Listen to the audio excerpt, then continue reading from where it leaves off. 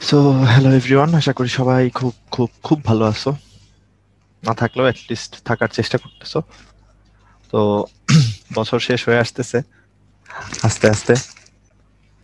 এখন মিম জিজ্ঞেস করতেছো আমি কেমন আছি। হ্যাঁ, আমি আছি মোটামুটি ভালোই। আজকে 31 তারিখ, তো লাস্ট ইয়ারেও আমরা আসলে একটা 31 তারিখ ক্রস করছিলাম।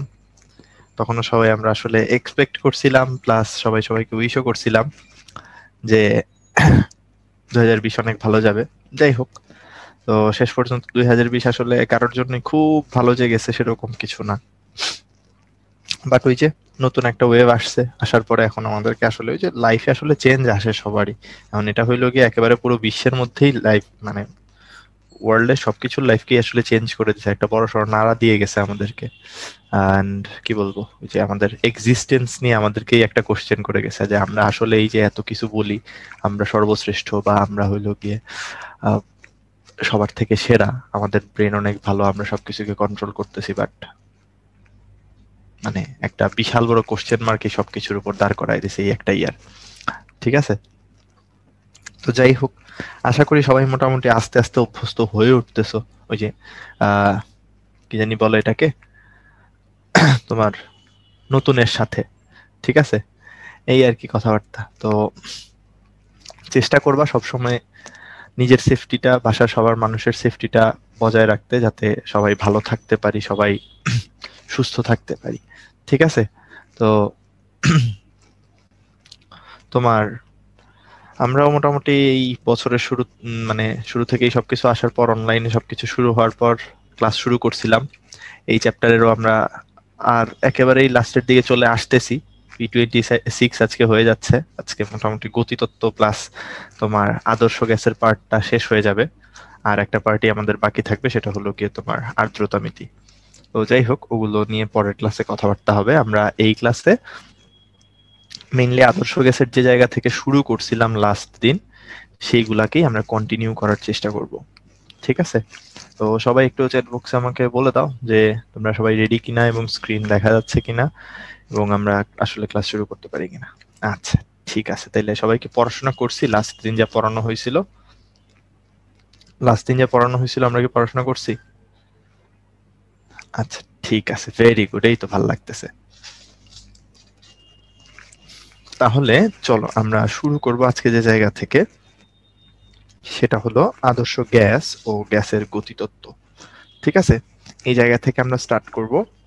প্রথমেই আমাদের যে জিনিস সম্পর্কে জানা লাগবে, লাস্ট দিন আমরা তো টেম্পারেচার নিয়ে কথাবার্তা বলছিলাম একটু একটু। ঠিক আছে, স্টিল আসলে খুব ডিটেইলস কথাবার্তা বলা হয় নাই।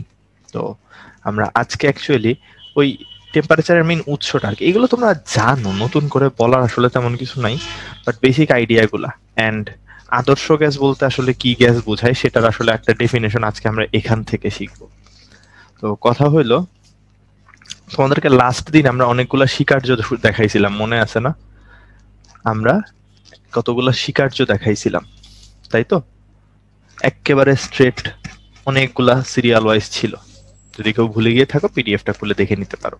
তো এইগুলাকে আমরা বলি হইল গিয়ে গ্যাসের গতিতত্ত্বের মৌলিক স্বীকার্য। ঠিক আছে, গ্যাসের গতিতত্ত্বের মৌলিক স্বীকার্য, ওই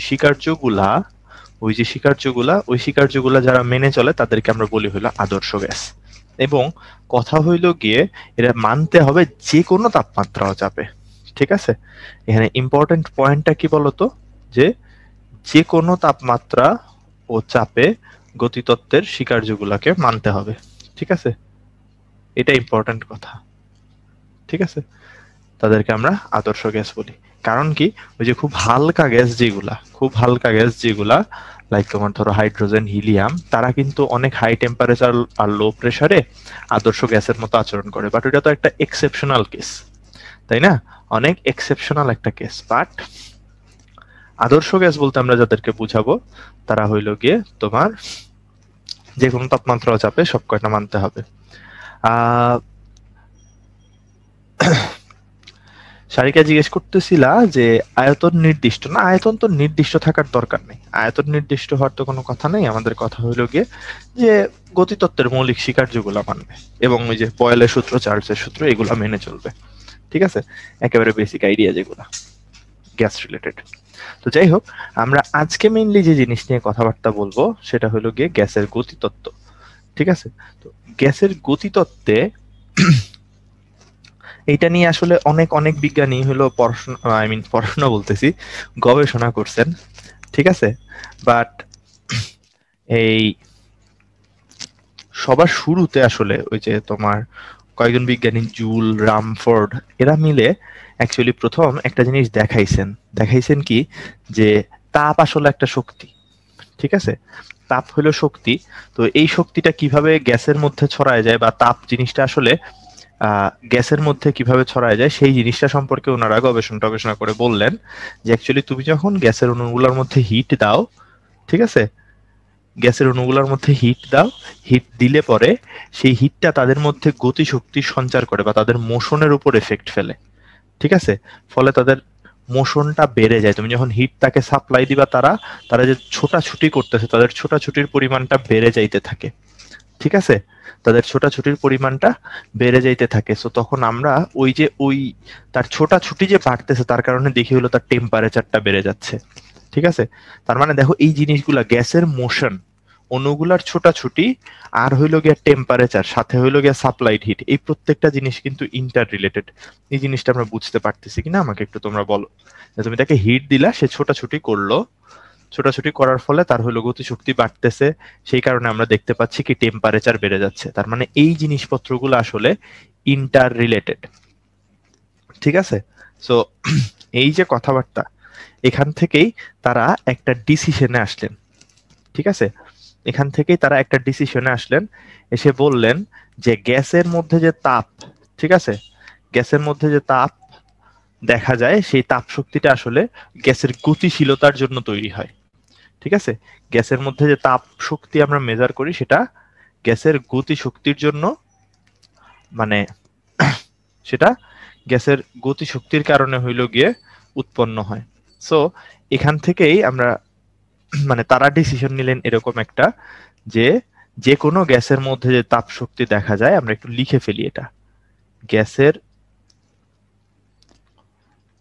অণুসমূহের অণুসমূহের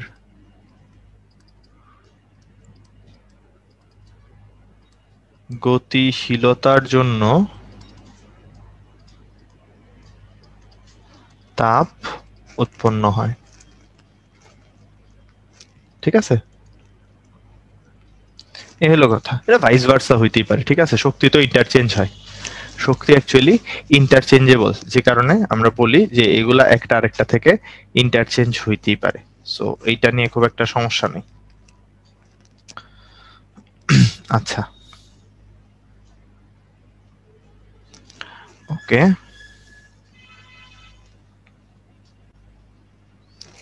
এখন এই যে কথাটা বলা হইলো যে গ্যাসের অণুসমূহের গতিশীলতার জন্য তাপ উৎপন্ন হয়, এই স্টেটমেন্টটাকেই আমরা বলি হইলো গ্যাসের গতিতত্ত্ব। ঠিক আছে, গ্যাসের আণবিক গতিতত্ত্ব, যে গ্যাসের অণুসমূহের গতিশীলতার জন্যই তাপ উৎপন্ন হয়, এটাকে আমরা বলতেছি গ্যাসের আণবিক গতিতত্ত্ব। আচ্ছা, তো হইল গিয়ে তোমার এইখান থেকে এরপর ফার্দার কথাবার্তা বলে, ঠিক আছে, এরপর ফার্দার কথাবার্তা প্লাস ম্যাথমেটিক্যাল জিনিসপত্র ডিরাইভ করে তোমার সর্বপ্রথম বার্নৌলি সাহেব, ঠিক আছে, বার্নৌলি সাহেব হইল গিয়ে তোমার এই গ্যাসের গতিতত্ত্বের সূত্র থেকে, বা গ্যাসের গতিতত্ত্বের এই থিওরিটা থেকে আমাদের যে গ্যাসের ফান্ডামেন্টাল ল গুলা আছে না, বয়েলস ল, চার্লস ল, তারপর চাপীয় সূত্র, এই জিনিসগুলা প্রুফ করলেন। ঠিক আছে, মানে হইলো এই যে থিওরিটা, এটা দিয়ে দেখাইলেন যে আমরা যে এই থিওরিটার কথা বলতেছি, এটা একটা ভ্যালিড থিওরি, কারণ এটা থেকে যদি আমি ফার্দার ক্যালকুলেশন করি, তাইলে আমি আসলে যে প্রতিষ্ঠিত সূত্রগুলো আছে, প্রতিষ্ঠিত সূত্রগুলাকে প্রুফ করে দেখাইতে পারতেছি। দেখো এখানে কিন্তু আমি লিখতেছি না কিছু স্লাইডে, কিন্তু অনেকগুলো কথা বলতেছি, যেখান থেকে তুমি আইডিয়াটা পাচ্ছ জিনিসটা কিভাবে কাজ করে আসলে। সো বেসিক ব্যাপারটা কি, যে বার্নৌলি দেখাইলেন যে আমার এখানে এই থিওরির ফার্দার ক্যালকুলেশন আমাকে বেসিক ফর্মুলাগুলা প্রুফ করতে সাহায্য করতেছে, তার মানে এই থিওরিটা একটা ভ্যালিড থিওরি এবং এই থিওরি দিয়ে কাজ করতে পারবো। ঠিক আছে, এই জন্য হইলো তোমার এই বার্নৌলিকে গ্যাসের গতিতত্ত্বের জনক বলা হয় আর কি। ঠিক আছে, এই বার্নৌলিকে এই জন্য আমরা বলি গ্যাসের গতিতত্ত্বের জনক। সো ইন শর্ট, এটাকে আমরা বলবো হইলো গ্যাসের আণবিক গতিতত্ত্ব।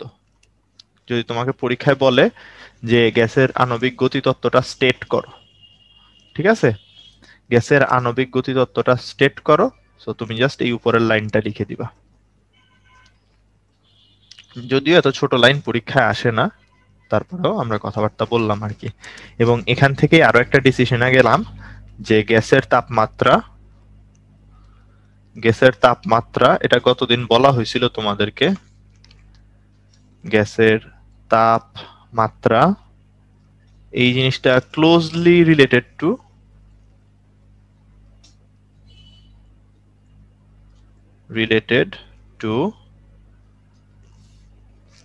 the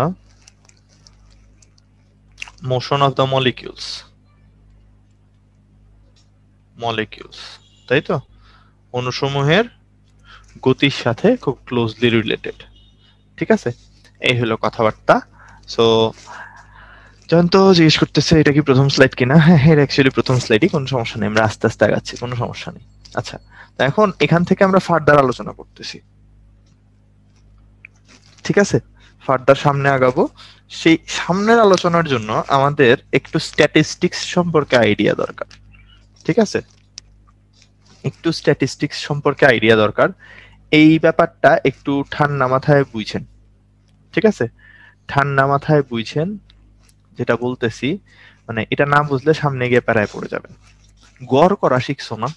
ধরো কোনো একটা জায়গায় এন সংখ্যক অণু আছে, ঠিক আছে, একটা পাত্রে গ্যাসের ধরলাম এন সংখ্যক অণু আছে টোটাল। মানে এরা তো ছোটাছুটি করে, এরা যেহেতু ছোটাছুটি করে, ঠান্ডা মাথায় বুঝো, এরা যদি ছোটাছুটি করলে তখন কি হবে, প্রত্যেকেরই একটা করে বেগ থাকবে, ঠিক আছে, প্রত্যেকেরই তো একটা করে বেগ থাকবে। তো সবার বেগ কি সমান হবে? কখনোই না, সবার বেগ কখনোই সমান হবে না, তাই তো।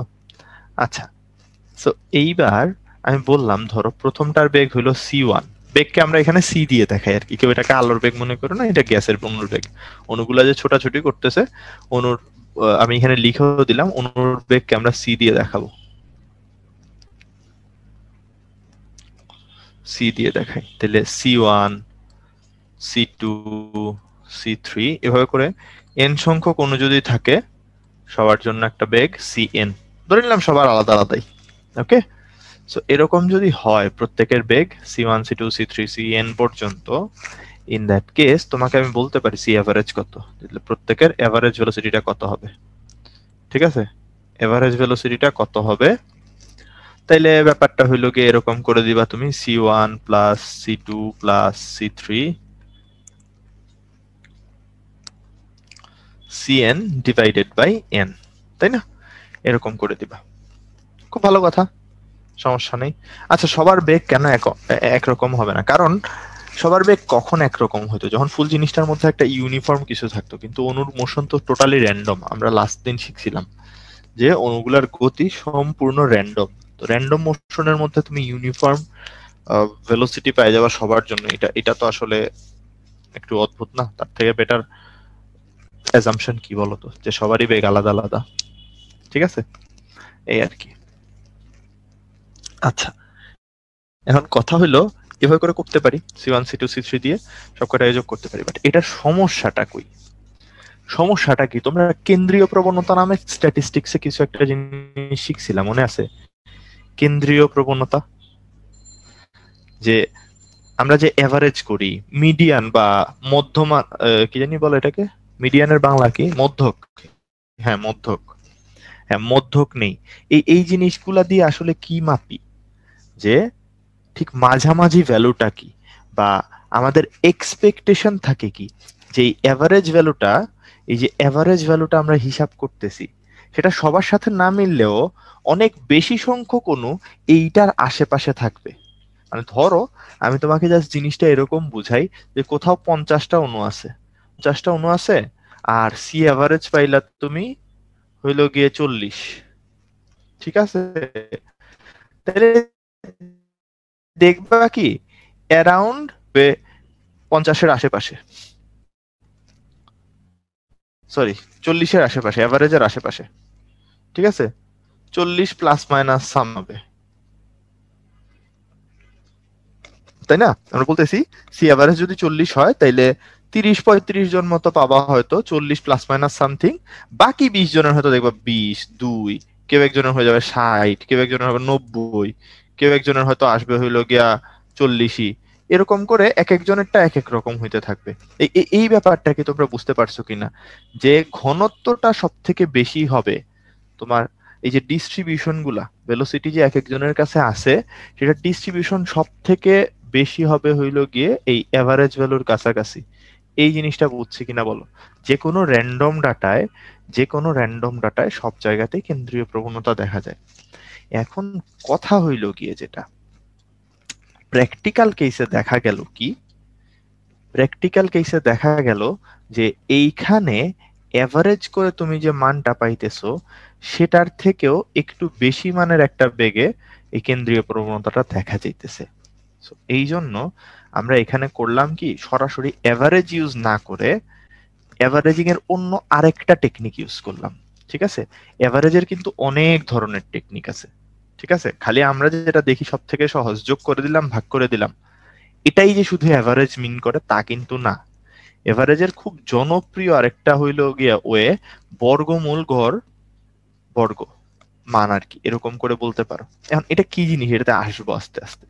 বাট আইডিয়াটা বুঝছো কিনা, যে এভারেজিং শুধুমাত্র এমনিই যে হয় তা না, দুনিয়াতে আরো অনেক ভাবে হইল গিয়ে এভারেজিং মেথড আছে। যারা স্ট্যাটিস্টিক্স নিয়ে পড়বা ভবিষ্যতে তারা এইসব নিয়ে জানতে পারবা। তো আমরা এইখানে রুট মিন স্কোয়ার সম্পর্কে একটু জানতে চাই। ঠিক আছে? তো কি ধরনের একটু বলি আমরা। লাইক ধরো আমি তোমাকে বললাম যে সি এর স্কোয়ার মানটা কত বলো। ঠিক আছে? সি এর স্কোয়ার মানটা কত পড়ো, মানে আমাকে বলো তাইলে, মানে জাস্ট এভারেজের স্কোয়ার। সরি, একটু ভুল বলে ফেলছি, একটু একটু একটু sorry, I am really sorry. আমি আবার ঠিকঠাক মতো বলি। মানে সোজা ব্যাপার যেটা আমি বলতে চাচ্ছি, এখানে তুমি কি করছো, নর্মাল মানগুলার এভারেজ বের করছো, আমি বললাম তাদের স্কোয়ারের এভারেজটা বের করো। ঠিক আছে? মানে আমি যেটা বলতে চাচ্ছি এটাকে যদি আমি এমনি করে লিখি তাইলে তোমাদের বুঝতে সুবিধা হবে, যে আসলে আমি এখানে বলতেছি তোমাদেরকে এটা করতে।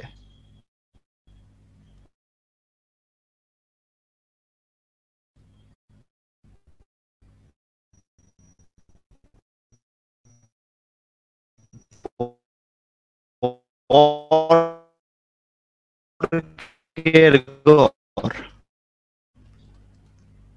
গড় সি টু স্কোয়ার করবো বর্গ, সি থ্রি স্কোয়ার করবো বর্গ হইলো, সি এন কে স্কোয়ার করবো বর্গ, তারপর এই ফুল জিনিসটা এন দিয়ে ডিভাইড করে দিবা।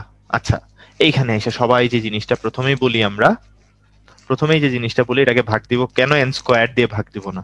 একটু সবাই আমাকে চ্যাট বক্সে বলো তো কাদের কাদের মনে এই কোশ্চেনটা আসছে, যেখানে কেন এটাকে এন স্কোয়ার দিয়ে ভাগ দিব না? তাইলে উপরের গুলো যদি স্কোয়ার হয় নিচেরটা কেন স্কোয়ার হবে না? অবশ্যই হবে।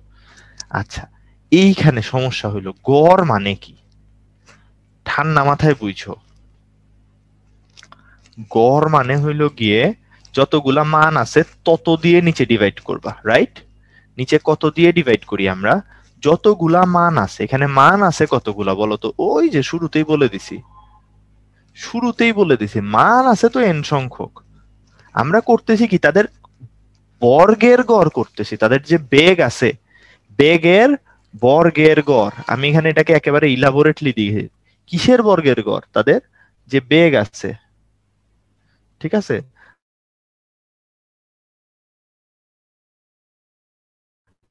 তাদের বেগের বর্গের। ঠিক আছে? এই হলো কথা। তাই দেখো এখানে কয়টা অণু আছে, একটা দুইটা তিনটা চারটা পাঁচটা ছয়টা করে এনটা অণু আছে। প্রত্যেকের বেগ গুলাকে বর্গ করে তার গড় নিছি। ক্লিয়ার? এটুক এটুক পর্যন্ত কি সবাই ক্লিয়ার কিনা বলো? তাইলে এটা কিন্তু অ্যাকচুয়ালি অণুর সংখ্যা, এটা হলো অণুর সংখ্যা, তাই জন্য এখানে আমরা স্কোয়ার করি নাই। আচ্ছা, ওকে। এইটুক যদি বুঝি তাইলে এটাকে, এটাকে আমরা কি হিসাবে নাম দিতে পারবো? এটাকে বলতে পারবো সি স্কোয়ার, নাম দিয়ে দিলাম। ঠিক আছে? এটা হলো সি স্কোয়ার। আচ্ছা, এখন ঘটনা হলো যেটা, এই জিনিসটাকে যদি এখন আমি রুট করে দিই, বেগের বর্গের গড়, এটাকে এক কথায় কি বলবো? ঠিক আছে, বেগের বর্গের গড়, এটাকে আমরা বলবো হইলো গিয়ে গড়, উল্টা থেকে বলবা, ঠিক আছে? বেগের বর্গ, বেগগুলাকে বর্গ করছি, তার গড় করছি, ঠিক আছে? আচ্ছা, তাহলে এই কথায় পরে যাই। এটার নাম এখনো দিলাম না, ধরো এটার এখনো নামই দিইনি। ওকে ওকে, যাদের মনে কোশ্চেন আসতেছে বাম পাশে কেন স্কোয়ার, এটা তো পরে যাব। বেগের বর্গের গড়, এটাকে নাম দিব কিভাবে একটু দেখো। গড়, পেছন থেকে সামনে যাবা, গড় বর্গ বেগ, গড় বর্গ বেগ। নাম দেওয়াটা বুঝছো কিনা বলো? বেগের বর্গের গড়, ঠিক আছে? এটাকে আমরা বলতেছি গড় বর্গ বেগ, ঠিক আছে? এখন আমার সমস্যা হইলো, এটা কিসের অ্যাভারেজ? এটা কিসের অ্যাভারেজ? এটা একটা বেগের কিন্তু বর্গের অ্যাভারেজ, রাইট? বেগের বর্গগুলার অ্যাভারেজ। তাইলে আমি যদি এখন বলি বেগের অ্যাভারেজ কিরকম হবে, ধরো তুমি ওইটা শিখোই নাই এখনো, তাহলে বেগের অ্যাভারেজ কিরকম হবে? এটা হলো বেগের বর্গের অ্যাভারেজ। তাহলে তোমাকে যদি আমি এখন বলি বেগের অ্যাভারেজ কিরকম হবে, জাস্ট এটা রুট করে দিবা, তাই না? এখানে কি আছে? বর্গগুলার অ্যাভারেজ, জাস্ট রুট করে দিবা, আর কিচ্ছু না।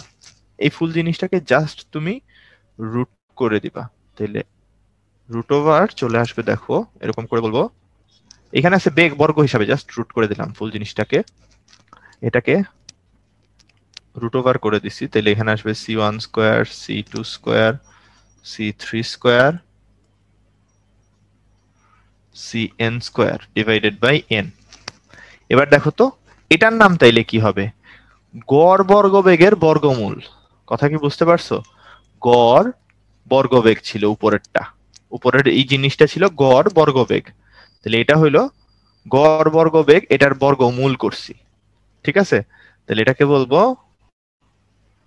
গড় বর্গবেগের বর্গমূল। এইটাকে এক কথায় আমরা বলবো কি বলতো? এইটাকে এক কথায় আমরা বলবো বর্গমূল গড় বর্গবেগ। একটু পেঁচানো কথা, বাট আই গেস তোমাদের বুঝতে এখন কষ্ট হওয়ার কথা না। ওই উপরের অ্যাভারেজিং টেকনিক এখন ভুলেই যাও, ঠিক আছে? উপরের অ্যাভারেজিং টেকনিকের কথা ভুলে যাও, দুনিয়াতে যে এই ধরনের অ্যাভারেজিং কোনো এককালে ছিল, কারণ এটা হলো সব থেকে সিম্পল স্ট্রাকচার, ম্যাক্সিমাম কেস এটা খাটেই না, ঠিক আছে? আমরা যেটা বলতেছি, আমরা এটা বলতেছি যে এইখানে অনেকগুলা অণু আছে, প্রত্যেকের বেগগুলাকে বর্গ করে তার এভারেজ করলাম। তাহলে এখানে আছে গড় বর্গ বেগ, মানে বেগের বর্গ, সরি বেগের বর্গটা আছে, এটাকে যদি রুট করে দেই তাইলেই পেয়ে যাবো বেগটা, ঠিক আছে? আচ্ছা, এখন রিদওয়ান জিজ্ঞেস করতেছো আমরা যে গড় বেগ বলি সেই রকম গড় বর্গ বেগ, হ্যাঁ ব্যাপারটা এটাই। আচ্ছা, তো এটাকে ইংলিশে বলা হয় কি? ইংলিশে বলা হয় রুট, ইংলিশে আমরা এটাকে এরকম বলি, রুট মিন স্কোয়ার, ঠিক আছে? Root mean square velocity, root mean square velocity. তাইলে তাইলে চিন্তা করো, এইখানে যেটা পাইলা এটা হলো CRMS, রুট মিন স্কোয়ার। তাইলে বলো তো উপরের লাইনে এটা কি ছিল? খালি সি মিন স্কোয়ার না? রুটটা ছিল না, রাইট? তাই তো, এটা হলো রুটটা ছিল না। আচ্ছা, তো এত কষ্ট করে লাভ নেই ভাই, এত প্রত্যেকটার জন্য নাম তো দিতে পারবো না, দুইটার মধ্যে পার্থক্য কি বলো? রুটেরই তো পার্থক্য, ঠিক আছে? এটা তাইলে CRMS এর স্কোয়ার, একই তো কথা। সমস্যা কি? মিন মানে গড়, মিন মানে গড় গড়, ঠিক আছে? মিন মানে গড়। সো এটা আসলে CRMS এর স্কোয়ার দিয়ে দিলাম। তো আমাকে তোমরা একটু চ্যাট বক্সে জানায় দাও এই জিনিসটা বুঝতে পারছো নাকি পারোনি। ইন জেনারেল বা নর্মালি, নর্মালি যেটা হয় যে এই CRMS এর মানটা সি অ্যাভারেজের থেকে বেশি হয়, ঠিক আছে? সিআরএমএস এর মানটা সি অ্যাভারেজের থেকে বেশি হয়। এখন তোমাদের অনেকেই কোশ্চেন করতেছিল, আমি দেখছি যে এটাই কেমনে তাইলে বেগের মান হয়। আমার কথাই তো হইলো যে দুইটা এভারেজিং টেকনিকই আলাদা, দুইটা তোমাকে সেম মান দিবে এরকম তো কোনো কথা না।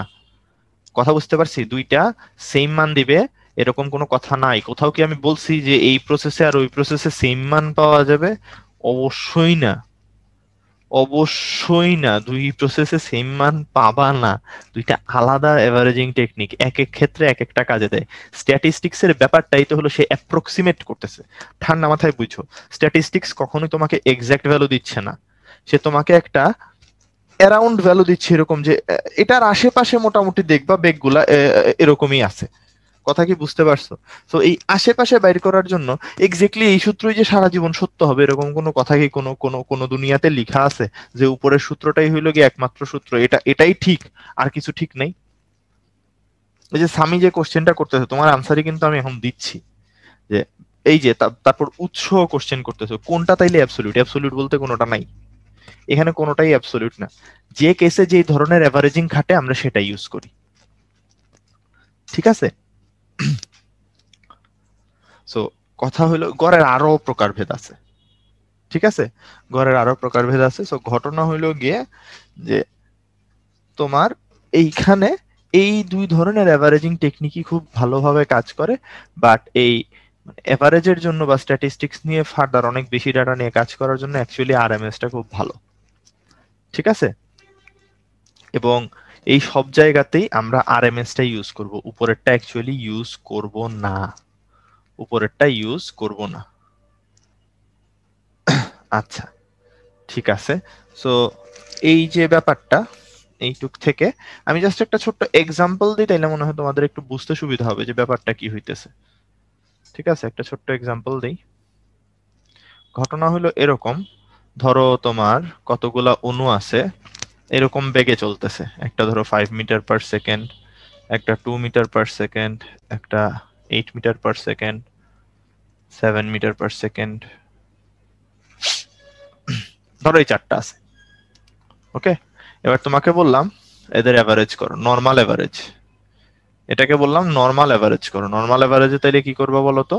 নর্মাল অ্যাভারেজে 5 2 7 7 8 15, 15 আর 7 22 ডিভাইডেড বাই 4 করে দিবা, রাইট? তাই না?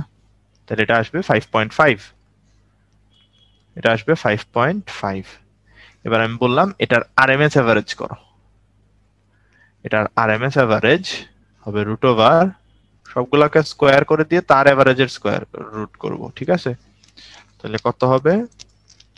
5 এর স্কোয়ার প্লাস 2 এর স্কোয়ার প্লাস 8 এর স্কোয়ার প্লাস 7 এর স্কোয়ার, ঠিক আছে? ডিভাইডেড বাই কত হবে? 4। তাহলে একটু বলো তো আমাকে ক্যালকুলেট করে কত আসে? 5.96, তাই না? হ্যাঁ, 5.96।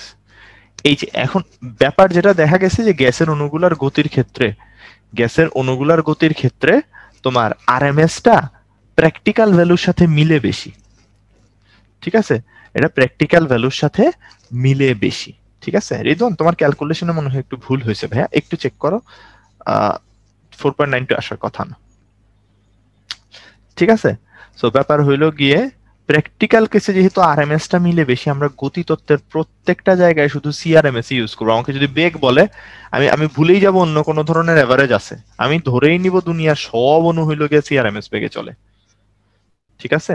আচ্ছা, এখানে জাস্ট একটা ছোট্ট কথা বলে দিই, তোমাদেরকে তো শিখাইছিলামই যে ভেলোসিটি টেম্পারেচারের সাথে সাথে বাড়ে। তো একটা জিনিস দেখো, এই যে এখানে দুইটা গ্রাফ দেওয়া আছে, ঠিক আছে? এটা হলো বেগ বন্টনের গ্রাফ। ম্যাক্সওয়েলের অনেক বড় ডিস্ট্রিবিউশনের সূত্র আছে, এইগুলা স্ট্যাটিস্টিক্স, পুরাটাই স্ট্যাটিস্টিক্স। আমরা এই জিনিসপত্র নিয়ে খুব ডিটেলস কথায় যাব না, আমি খালি এইটুকু বলতেছি যে এই টি ওয়ান টেম্পারেচারে কতগুলা অণু পাওয়া যাবে তার প্রবাবিলিটি সব থেকে বেশি হয়। অণুর সংখ্যা কোথায় বেশি হবে তার প্রবাবিলিটি সব থেকে বেশি হয় যে ভেলোসিটিতে, সেটাই কিন্তু অ্যাকচুয়ালি সিআরএমএস। এটা কিন্তু সি অ্যাভারেজ না, সব থেকে বেশি হয় সরি সিআরএমএস এ, অ্যাভারেজ লিখে ফেলছে, এটা সি আরএমএস এ। ওকে, এবার কথা হইল গিয়ে যদি টেম্পারেচার বাড়ায় দাও সিআরএমএস বেগটা বেড়ে যায়, কারণ সবারই তো বেগ বাড়তেছে, তাহলে অ্যাভারেজটাও বাড়বে না? সবার বেগই যদি বাড়ে তাহলে অ্যাভারেজটাও বাড়বে, তাহলে এটাকে আমরা বললাম সিআরএমএস প্রাইম। বাট তখন যেটা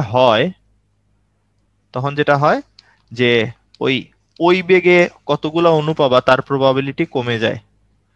ঠিক আছে, কতজনের সাথে এটা মিলবে, এটাকে সিআরএমএস প্রাইম দিলাম নাম। যখন বেগ বাড়তে থাকে তখন দেখা যায় কি কতগুলা অণুর সাথে এই জিনিসটা মিলবে তার প্রবাবিলিটি কমে যায়। যখন হইলো টেম্পারেচার কম থাকে তখন হইলো যে সিআরএমএস পাওয়া যায় সেটা বেশি সংখ্যক অণুর সাথে মেলার প্রবাবিলিটি থাকে। কথা বুঝতে পারছি? কতগুলা অণুর সাথে এই জিনিসটা ম্যাচ করবে তার প্রবাবিলিটি লো টেম্পারেচারে বেশি হয়, হায়ার টেম্পারেচারে কম হয়। ঠিক আছে, কারণ আলটিমেটলি এই যে ডিস্ট্রিবিউশনের কার্ভটা এটার এরিয়া সমান রাখতে হবে। যদি তুমি পিকটাকে ডানে সরায় দাও জিনিসটা নিচে নেমে ফ্ল্যাট হয়ে যাবে। অত কঠিন কথায় গিয়ে লাভ নেই। ঠিক আছে, জাস্ট এইটুকু মাথায় রেখো। যত টেম্পারেচার বাড়ে সিআরএমএস বাড়ে, এটা একটু পরে আমরা আবার দেখবো ম্যাথমেটিক্যালি। সিআরএমএস প্র্যাকটিক্যালি তত বাড়তে থাকে, প্র্যাকটিক্যালি বাড়লে তখন হয় যেটা যে ওই মানে ওই ভেলোসিটির সাথে অণুগুলার ভেলোসিটি মেলার প্রবাবিলিটি অ্যাকচুয়ালি কমে। ঠিক আছে, এই আর কি। সো এতটুকু পর্যন্ত আশা করি বুঝছো সবাই। ঠিক আছে, ওকে।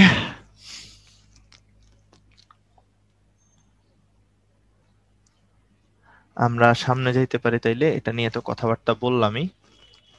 এখন আমরা চলে যাব আণবিক গতিতত্ত্ব হতে চাপের সমীকরণে। ঠিক আছে, আণবিক গতিতত্ত্ব হতে চাপের সমীকরণে। তো এইটা একটু লম্বা এবং কমপ্লেক্স ক্যালকুলেশন। তো যারা যারা মাথার মধ্যে অন্যান্য চিন্তা নিয়ে একেবারে হাবুডুবু খাচ্ছ, ঠিক আছে, অন্যান্য চিন্তা নিয়ে যদি হাবুডুবু খাইতে থাকো তাইলে অ্যাকচুয়ালি প্যারা হয়ে যাবে। সো যেটা করতে হবে তোমাদেরকে যে সবকিছু বাদ দিয়ে একটু এইদিকে মনোযোগ দিতে হবে আর কি। ঠিক আছে, একটু এদিকে মনোযোগ দিতে হবে সবাইকেই। আচ্ছা, সো আমরা অ্যাকচুয়ালি যেটা করব, ঠিক আছে, অ্যাকচুয়ালি যেটা করব যে তোমার একটা সূত্র সম্পর্কে জানতে চাই। ঠিক আছে, সূত্র সম্পর্কে একটু জানতে চাই। এটা একটু লম্বা একটা ফর্মুলা। জাস্ট ধরে নাও এরকম একটা কিউব শেপের বস্তু আছে। ঠিক আছে, এরকম কিউব শেপের একটা জায়গা আছে বা একটা ছোট কিউব আছে ধরে নাও। আমরা এখানে একটা কিউব আঁকতেই পারি, সমস্যা না। ধরে নাও এখানে একটা কিউব আছে।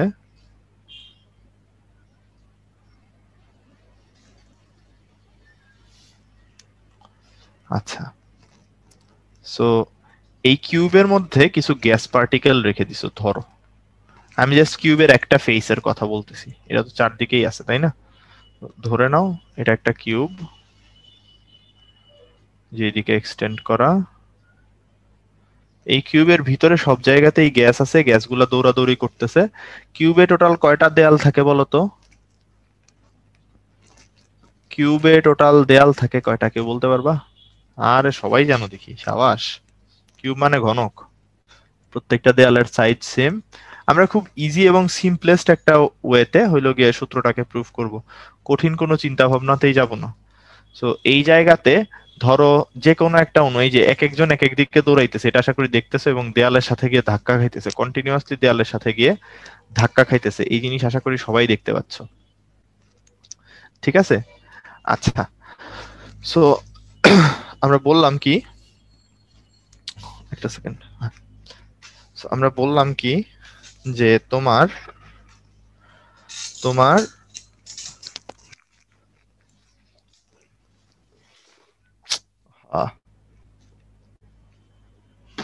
সরি, আমার জিনিসপত্র একটু পাশে থেকে পড়ে গেছে, এগুলোকে তুলে রাখতেছি। হ্যাঁ, তো আমরা এটা বলতেছি যে ধরো এই জায়গায় যে কোনো একটা পার্টিকেল আছে, তার বেগ যে কোনো দিকে থাকতে পারে, চয়েস ইজ ইয়োরস। আমি জানি না, তিন অক্ষ আছে, এক্স ওয়াই জেড, যে কোনো একটা থাকতে পারে ভাই।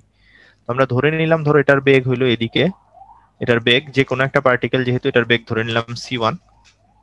ঠিক আছে, এটাকে ধরে নিলাম c1। তাইলে দেখো তার আসলে তিন অক্ষ বরাবর উপাংশ থাকবে বেগের। এদিক বরাবর একটা উপাংশ থাকবে, u1 ধরে নিলাম, এটা এক্স অক্ষ বরাবর। ওয়াই অক্ষ বরাবর একটা উপাংশ থাকবে, এটা ধরে নিলাম v1। জেড অক্ষ বরাবর তার একটা উপাংশ থাকবে, এটাকে ধরে নিলাম w1। u1 v1 w1 এরকম তিনটা উপাংশ থাকবে, ঠিক আছে? এরকম তিনটা উপাংশ থাকবে। সব ফুল এইটুক বুঝতে পারছি।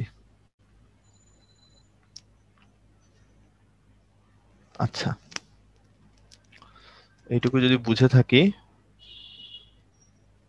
u1 v1 w1, তাইলে আমরা এখন দেখো মেইন বেগটাকে কেটে দিছি, জাস্ট তিনটা উপাংশগুলোকে রাখছি। কোনো একটা অণু তার তিন অক্ষ বরাবর তিনটা উপাংশ আছে।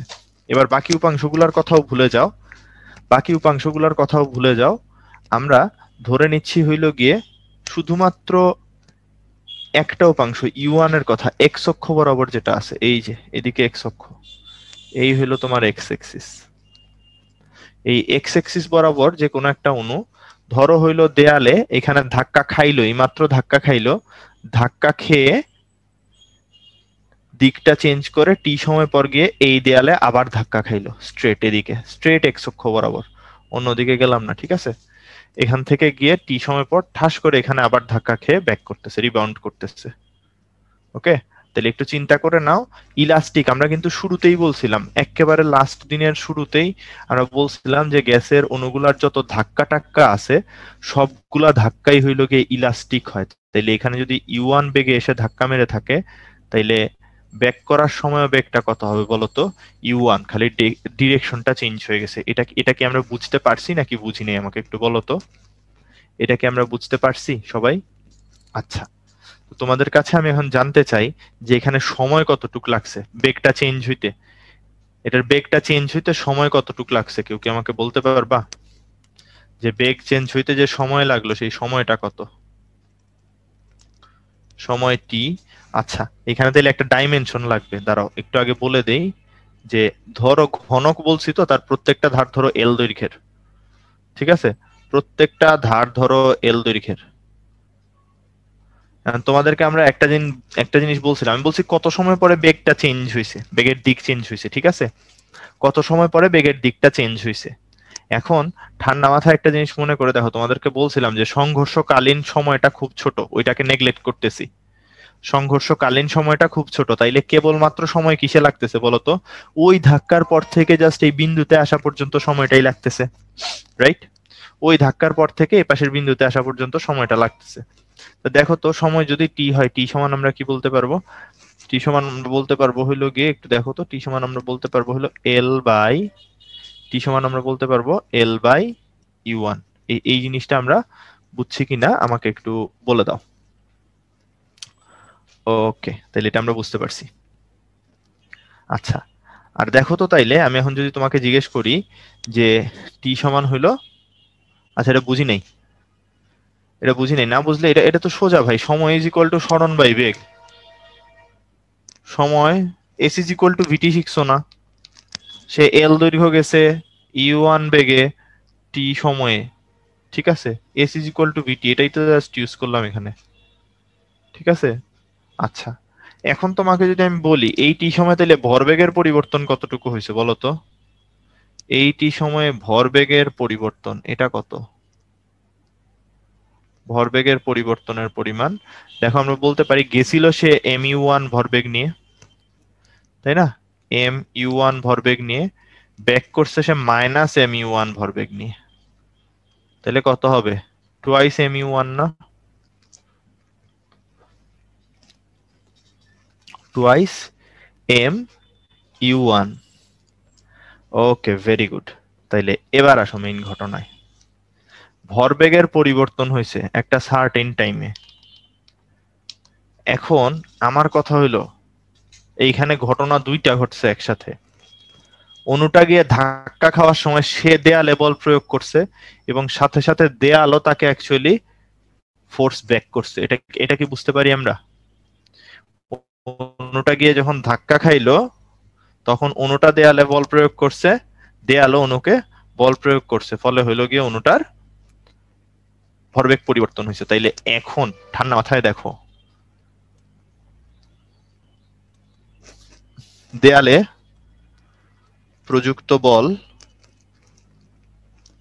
ইজ ইকুয়াল টু দেয়াল কর্তৃক প্রযুক্ত বল।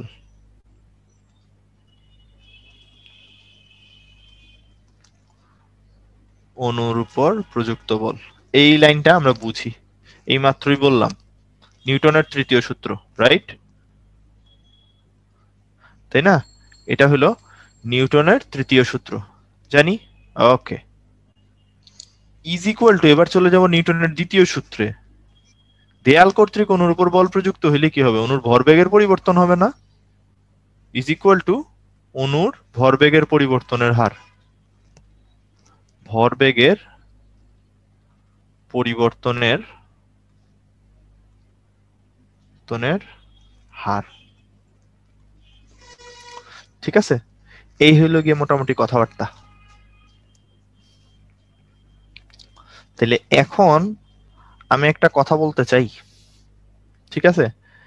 আমি একটা কথা বলতে চাই, যেটা বলতে চাই সেটা হইল গিয়ে, সরি, হ্যাঁ,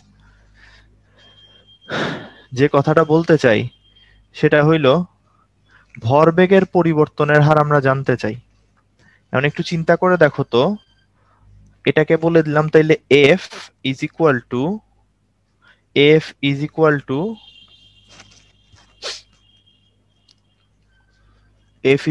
আমরা বলতে পারবো, দেখো তো, ভরবেগের মোট পরিবর্তন বাই সময় দিলেই তো চলে। ভরবেগের মোট পরিবর্তন কতটুকু?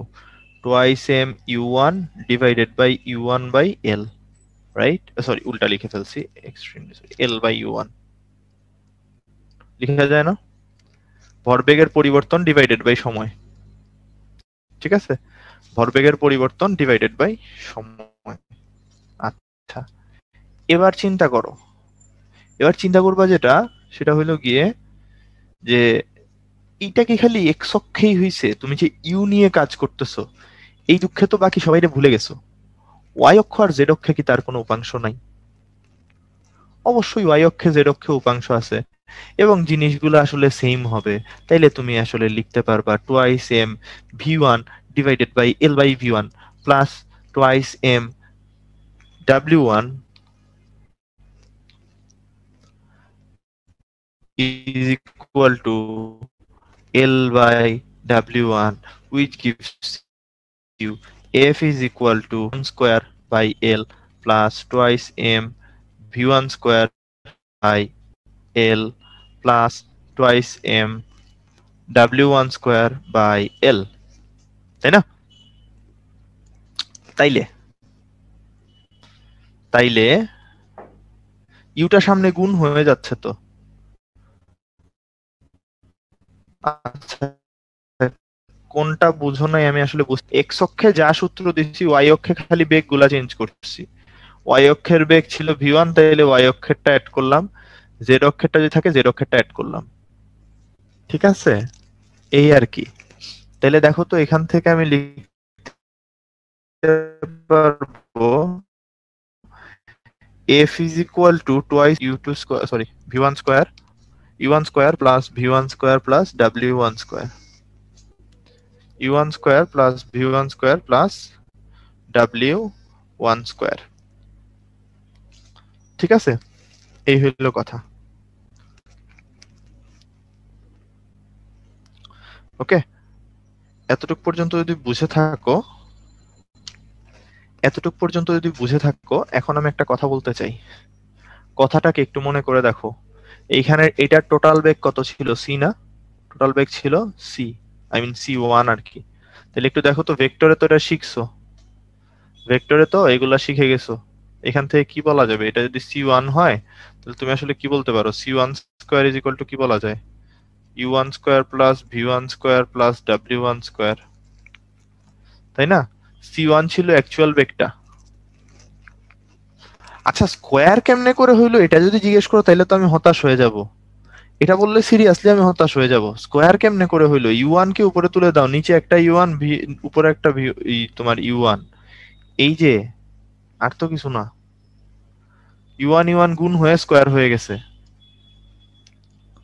আচ্ছা, তাহলে এবার একটু দেখো তো, এফ সমান আমরা কি বলতে পারি?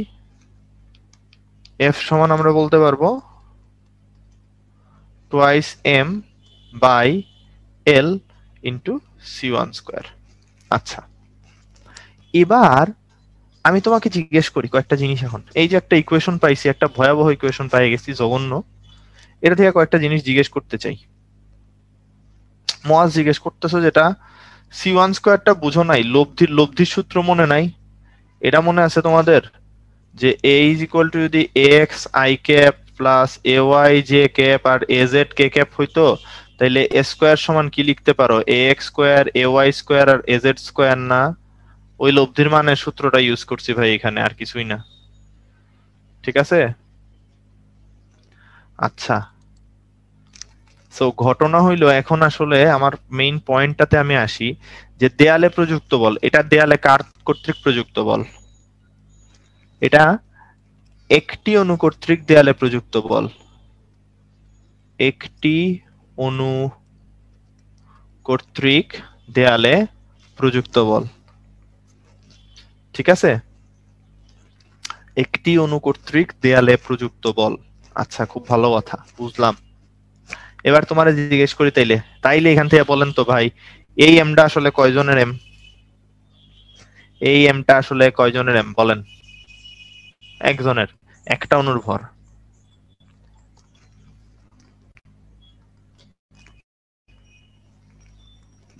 ওকে, আমি কার ভরবেগের পরিবর্তন হিসাব করতেছি? একজনের না, তাই একটা অণু, শেষ। আমি তো একটা অণু নিয়ে গবেষণা করতেছিলাম এতক্ষণ। আচ্ছা, এইটুক পর্যন্ত যদি সবাই মেনে নিয়ে থাকো, এইটুক পর্যন্ত সবাই যদি মেনে নিয়ে থাকো, তাইলে এখন আমি একটা কথা বলতে চাই। ঠিক আছে? সেই কথাটা কি কথা, চলো দেখি একটু। সেই কথাটা হইলো এই কথা যে, পরের পেজে যাই। একটা যদি গিয়ে দেয়ালে এই পরিমাণ ফোর্স দেয়, ধরে নিলাম, লেটস অ্যাজিউম, লেট মোট অণুর সংখ্যা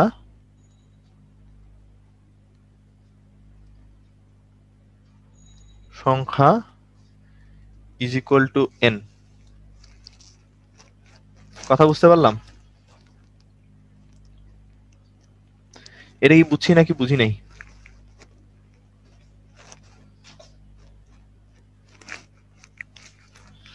আচ্ছা, ওকে, এতটুক পর্যন্ত আমরা বুঝতে পারলাম, আশা করি সমস্যা নাই।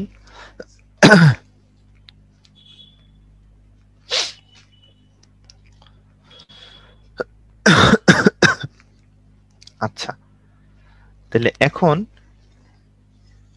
এখান থেকে আমরা যেটা বলতে পারবো,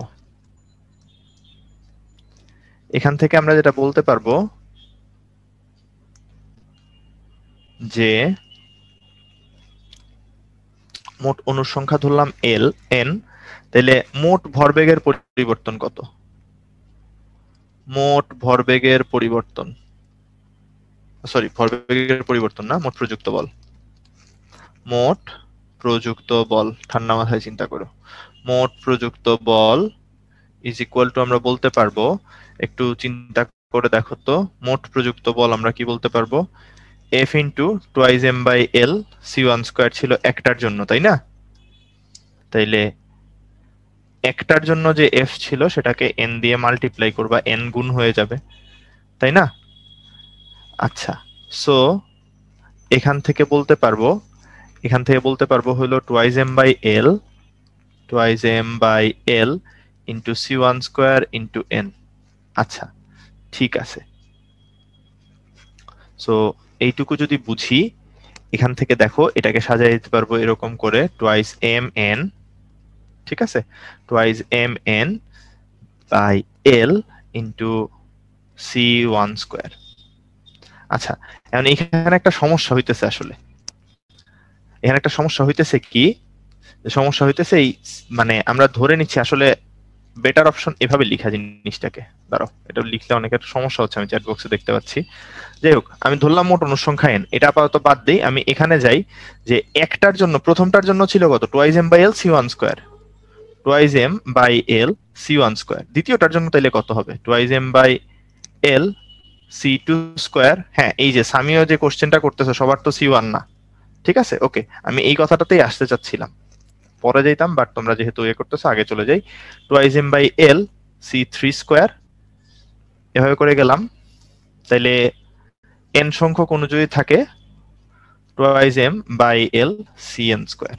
আচ্ছা, তাহলে আমার কথা হইলো এখান থেকে আমি কি লিখতে পারি, twice M by L C1 square plus C2 square plus blah blah blah blah blah CN square. আচ্ছা, এখন আসো মেইন কথায়। সবার অনুর তো এফ আমি সেম ধরে নিই, আমি তো সবারটা মিলে এই ধরলাম, টোটালটা ধরলাম, ঠিক আছে। এখন আমি যেটা বলতেছি, একটু আগে তোমাদেরকে যখন আরএমএস শিখাইছিলাম, তোমাদেরকে এটা মনে আছে, সিআরএমএস এর স্কোয়ার সমান আমরা কি শিখছিলাম, C1 square C2 square plus dot dot dot CN square by N, এরকম শিখছিলাম না, এরকম শিখছিলাম। তাহলে দেখো এখান থেকে আমি লিখতে পারি তাহলে এই C1 square plus C2 square plus CN square is equal to CRMS square into N, ঠিক আছে, ইন্টু এন। আচ্ছা, দুটি বলতেছো যে সবার ম্যাথ তো সেম না, না সবার ম্যাথ সেম আমরা কিন্তু ধরেই নিছিলাম, ঠিক আছে, এটা আমাদের স্বীকার্যর মধ্যে পড়ে, সবার ম্যাথ সেম। তাহলে আলটিমেটলি জিনিসটা কি আসলো বলতো, twice M N by L into CRMS এর স্কোয়ার। আচ্ছা, এবার ফাইনালি লাস্ট স্টেপে আমরা বলবো যে আমাদের কাছে বক্স ছিল হইলো একটা ঘনক, ঠিক আছে, বক্স ছিল একটা ঘনক, এই ঘনকের ভিতরে টোটাল দেয়াল ছিল 6টা, টোটাল দেয়াল ছিল 6টা। তাহলে তোমরা আমাকে বলতে পারবা এটার টোটাল পৃষ্ঠতলের ক্ষেত্রফল কত, এরকম করে যদি যাই, এক একটা পৃষ্ঠতলের ক্ষেত্রফল হইলো এল বাই এল, এদিকে এল ওইদিকে এল, তাইলে কত হবে এরিয়া এল স্কোয়ার, তাহলে 6টা মিলায় টোটাল 6L স্কোয়ার, রাইট, মোট এরিয়া হবে is equal to 6L square. এখন আমি যদি বলি পাত্রের ভিতরে এখানে গ্যাসের চাপ, পাত্রের ভিতরে গ্যাসের চাপ যদি আমি বলি পি, ঠিক আছে, তাহলে তোমরা কি আমাকে বলতে পারবা এই যে মোট প্রযুক্ত বল এটাকে কি আমি পি ইন্টু এরিয়া লিখতে পারি না, লিখা যায়, এটাকে তো আমি পি ইন্টু এরিয়া লিখতেই পারি। কারণ কি, কারণ কি, কেউ যদি ভুলে গিয়ে থাকো, পি এর সূত্রটা এরকম ছিল, পি ইজ ইকুয়াল টু ছিল এফ বাই এ, তাইলে এফ ইজ ইকুয়াল টু আসলে হবে পি ইন্টু এ, যদি কেউ ভুলে গিয়ে থাকো। আচ্ছা, যদি এটা মনে থাকে তাহলে এখন আমি দেখো স্ট্রেট ফরওয়ার্ড ইকুয়েশন সলভ করে ফেলতে পারি, যে পি ইন্টু এরিয়া, তার মানে পি ইন্টু হবে কত বলতো, পি ইন্টু হবে হইলো গিয়ে তোমার এই যে 6L স্কোয়ার, হ্যাঁ, ইজ ইকুয়াল টু হবে twice M N divided by L into CRMS এর স্কোয়ার। তাহলে এখান থেকে দেখো তো পাচ্ছি কি, পি ইন্টু এল কিউব হয়ে যাবে, P L cube is equal to, এটারে কাটলে এখানে একটা 3 থাকতো, 3টা ওই পাশে নিয়ে গেলাম, 1/3 mn ইন্টু CRMS এর স্কোয়ার, ঠিক আছে। আচ্ছা হ্যাঁ, 6L স্কোয়ার নিছি ঘনক বলেই, হ্যাঁ, তাহলে তোমরা বলতে পারবা এল স্কোয়ার যদি ঘনকের পৃষ্ঠের ক্ষেত্রফল হয়, এল কিউব আসলে কি, এল কিউব আসলে কি, আয়তন। তাইলে এই যে ফর্মুলাটা পাইলাম, এটা হলো গ্যাসের গতিতত্ত্ব হতে চাপের সম্পর্ক, ঠিক আছে, গ্যাসের গতিতত্ত্ব থেকে চাপের সমীকরণ, এই যে PV is equal to 1/3 mnc square. আচ্ছা, এখন কথা হইলো এই প্রুফটা আমার মতে, এবং বাকিদের কথা জানি না, আমার পার্সোনাল অপিনিয়নে এতগুলা কনসেপ্ট একসাথে আসে এবং এত কিছু একসাথে মনে রাখতে হয় এখানে, এই প্রুফটা শুরু থেকে শেষে একবার করলে হইলো গিয়ে মাথা নষ্ট হয়ে যায় এবং পুরাটা সময় জুড়ে প্রচন্ড বোর লাগে, ঠিক আছে, দিন শেষে তুমি আসলে কিছুই মনে রাখতে পারবা না। সো কথা হইলো গিয়ে তোমারও আসলে এই প্রুফ মুখস্থ করারও দরকার নাই, কিছু জানারও দরকার নাই, দিন শেষে তোমার কাছে কাজে লাগবে শুধুমাত্র এই ফর্মুলাটা, দিন শেষে হইলো গিয়ে তোমার লাগবে হইলো এই ফর্মুলাটুক, আর কিচ্ছু লাগবে না। এইখানে যা যা কথা বলছে এত কিছু কিচ্ছু লাগবে না। সো ঘটনা হইলো তারপরেও বুঝে পড়া লাগবে, প্লাস বেসিক গুলা জানা লাগবে। তাই জন্য তোমাদেরকে এই বোরিং প্রুফটা আমি করাইলাম, সাধারণত যেগুলো আমি স্কিপ করি। ঠিক আছে, আমি জানি এটার জন্য বোর্ড লাগবে, তোমার তোমার তোমার নিজের কাছে মনে হয় কি পড়াইতেছে এগুলা, মাথায় কিছুই ঢুকে না। সো আমি জাস্ট একটু ছোট্ট করে তোমাদেরকে ফুল জিনিসটার একটা রিক্যাপ দিয়ে দিই, একটু একটু বলে নেই কি কি করছিলাম। ঠিক আছে, আচ্ছা। সো আরো একটা জিনিস, এই প্রুফটার মধ্যে আমরা কিন্তু অনেক কিছুই সিম্পলিফাই করে ধরে নিছি যাতে ইজিলি প্রুফটা করা যায়। ঠিক আছে, এটা খুব সিম্পলিফাই করে ইজিলি প্রুফটা করার চেষ্টা করছি। আচ্ছা, তো প্রথম কথা হইলো এখান থেকে পাচ্ছি কি কি একটু দেখো তো। তোমার বলতেছিলাম যে একটা অণু সে যদি C1 বেগে চলে তার 3 অক্ষ বরাবর হইলো 3টা বেগ থাকবে, U1 V1 W1। ঠিক আছে, আমরা শুধুমাত্র একটা অক্ষ নিয়ে কাজ করছি, এক্স অক্ষ। তাইলে এক্স অক্ষের এই কাজের ক্ষেত্রে আমরা বলতেছিলাম যে ধরো ওই পাশের দেয়ালে ধাক্কা খাইছে, এই মাত্র ধাক্কা খেয়ে হইলো ডান পাশের দেয়ালে এসে আবার ধাক্কা খেয়ে ব্যাক করতেছে। তাহলে ওই ধাক্কা খাওয়ার পর থেকে এইটুক জায়গায় এসে ধাক্কা খাওয়া পর্যন্ত সময় লাগলো আমরা বললাম হলো টি। তাইলে সেখান থেকে ভরবেগের পরিবর্তনটা বের করলাম প্রথমে। ঠিক আছে, ভরবেগের পরিবর্তনটা বের করার পরে আমরা বললাম যে তাইলে দেয়ালে যে পরিমাণ বল প্রয়োগ করছে অণুটা, সেটা হলো দেয়াল কর্তৃক প্রযুক্ত বলের সমান, যেটার কারণে অণুর ভরবেগের পরিবর্তন হয়েছে, তাইলে সেটা ভরবেগের পরিবর্তনের হারের সমান। আর সেখান থেকে আমরা প্রথমে এক অক্ষেরটা নিলাম, প্রথমে এক্স এক্সিসেরটা নিলাম, সেটার সাথে যোগ করে দিলাম হইলো Y axis plus Z axis এর গুলো। ঠিক আছে, তাহলে মোট ভরবেগের পরিবর্তনটা পেয়ে গেল, সেখান থেকে প্রযুক্ত বলের মানটাও পেয়ে যাওয়া গেল, কোনো সমস্যা নেই। দেন কথা হইলো সেটার মানে লাস্টে এসে এখানে একটা ছোট্ট জিনিস করলাম যে U1 V1 W1 এই তিনটার স্কোয়ার মিলায়ে আসলে আলটিমেটলি পাওয়া যায় C1 এর স্কোয়ার, ভেক্টরের লব্ধির যোগফল। ঠিক আছে, ভেক্টরের লব্ধির যোগফল। সো এইটুকের পরে আমরা বললাম যে এটা হইলো একটা অণুর, মানে একটা অণুর দেয়া বল। তাহলে সবগুলার কথা যদি চিন্তা করি, প্রথমটার জন্য হইলো গিয়ে তোমার C1, পরেরটার জন্য C2, পরেরটা C3, পরেরটা Cn, এভাবে করে এখানে চলে আসে এই ফুল বিশাল বড় রাশিটা। দেন এখান থেকে আমরা বললাম কি যে এই বিশাল বড় রাশিটা আসলে আমরা একটু আগেই শিখে আসছি, এই বিশাল বড় রাশিটা আসলে CRMS ইন্টু এন এর সমান। তাইলে এখান থেকে অনুর CRMS বেগের একটা রাশিমালা বসায় দিলাম। তারপর বললাম যে 6টা তল বিশিষ্ট যেহেতু একটা ঘনক নিয়ে কথাবার্তা বলতেছিলাম, তাহলে প্রযুক্ত বল মোট যেটা আছে সেটা আসলে 6 তলের ক্ষেত্রফল ইন্টু গ্যাসের চাপের গুণফলের সমান, কারণ F is equal to P into A। এটা বসায় কাটাকাটি করলাম, কাটাকাটি করে ফাইনালি এই ফর্মুলাটা পাইলাম। ঠিক আছে, সো এই ছিল ফুল প্রসেসটা কিভাবে প্রুফ করছি। বাট দিন শেষে আমার এখানে ম্যাটার করবে হইলো গিয়ে যে গ্যাসের চাপ ইন্টু গ্যাসের আয়তন is equal to 1/3 mnc square. এখানে এমটা কি ছিল মনে করে রাখো, এম ছিল একটা অণুর ভর, একটি অণুর ভর, আর বড় হাতের এন ছিল উপস্থিত মোট অণুর সংখ্যা,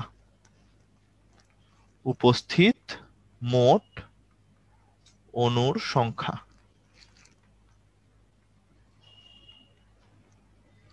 ঠিক আছে, সো এই মোটামুটি ব্যাপার স্যাপার। আর যেহেতু 1 ঘন্টা হয়ে গেছে এবং এত বাজে একটা প্রুফ করছি, আমার মনে হয় ব্রেনটাকে একটু রিফ্রেশ করার জন্য একটা ছোট্ট ব্রেক দরকার। আমি একটা ছোট্ট ব্রেক দিয়ে দিই, তারপর আমরা বাকিগুলো পড়বো, কোনো সমস্যা নেই। ঠিক আছে, সো একটা ছোট্ট ব্রেক নিব আমরা। এই ব্রেকের মধ্যে আমরা একটু ফ্রেশ হয়ে মাথাটাকেও ফ্রেশ করে নিব। সো আবার স্টার্ট করব কখন? স্টার্ট করব তাইলে 3টা 14 বাজে, 3টা 20-এ। ওকে, 3:20 PM।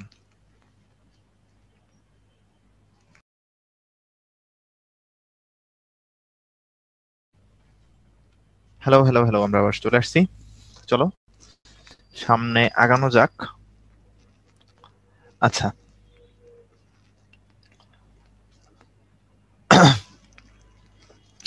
আমরা সামনে আগাবো। তাহলে এখন আমরা জানতে চাই গ্যাসের গতি শক্তি সম্পর্কে। ঠিক আছে, গ্যাসের গতি শক্তি সম্পর্কে জানতে চাই, তো এটা সম্পর্কে কিভাবে আইডিয়া পাইতে পারি? দেখো, আমরা বলতে পারবো কি, আমরা বলতে পারবো এন মোল গ্যাসের গতি শক্তি। স্ট্রেট ফরওয়ার্ড যদি কথাবার্তা বলি, তাহলে এন মোল গ্যাসের গতি শক্তি আমরা বলতে পারবো হইলো যে, একটা সেকেন্ড, হ্যাঁ, ইকে। ঠিক আছে, ইকে আচ্ছা, তার আগে আমার মনে হয় তোমাদেরকে একটু রাফ আলোচনা করায় আনলে জিনিসটা ভালো হতো একটা আলাদা পেজে, আদারওয়াইজ তোমরা নতুন ইকুয়েশন গুলোর সাথে পরিচিতই হইতে পারবা না। আচ্ছা, দেখো আলোচনাগুলো কিরকম, যে আমরা একটু আগে শিখলাম কি গ্যাসের চাপ আর আয়তনের সম্পর্ক, PV is equal to 1/3 M into N into CRMS এর স্কোয়ার। ঠিক আছে? আচ্ছা, তো তোমরা কি এটা বুঝতে পারো কিনা আমাকে জাস্ট এইটুকু জানাও যে এইখানে এম ইন্টু এন আসলে কি ইন্ডিকেট করতেছে, এটাকে আমরা বুঝি কিনা। এম ছিল একটা অণুর ভর আর এন ছিল অণুর সংখ্যা, তাহলে এখানে আসলে কি ইন্ডিকেট করতেছে, এই জিনিসটা আসলে কি ইন্ডিকেট করতেছে বলতো? এই জিনিসটা আসলে ইন্ডিকেট করতেছে হইলো মোট গ্যাসের ভর, মোট উপস্থিত গ্যাসের ভর। ওকে, তাইলে এতটুকু যদি বুঝি,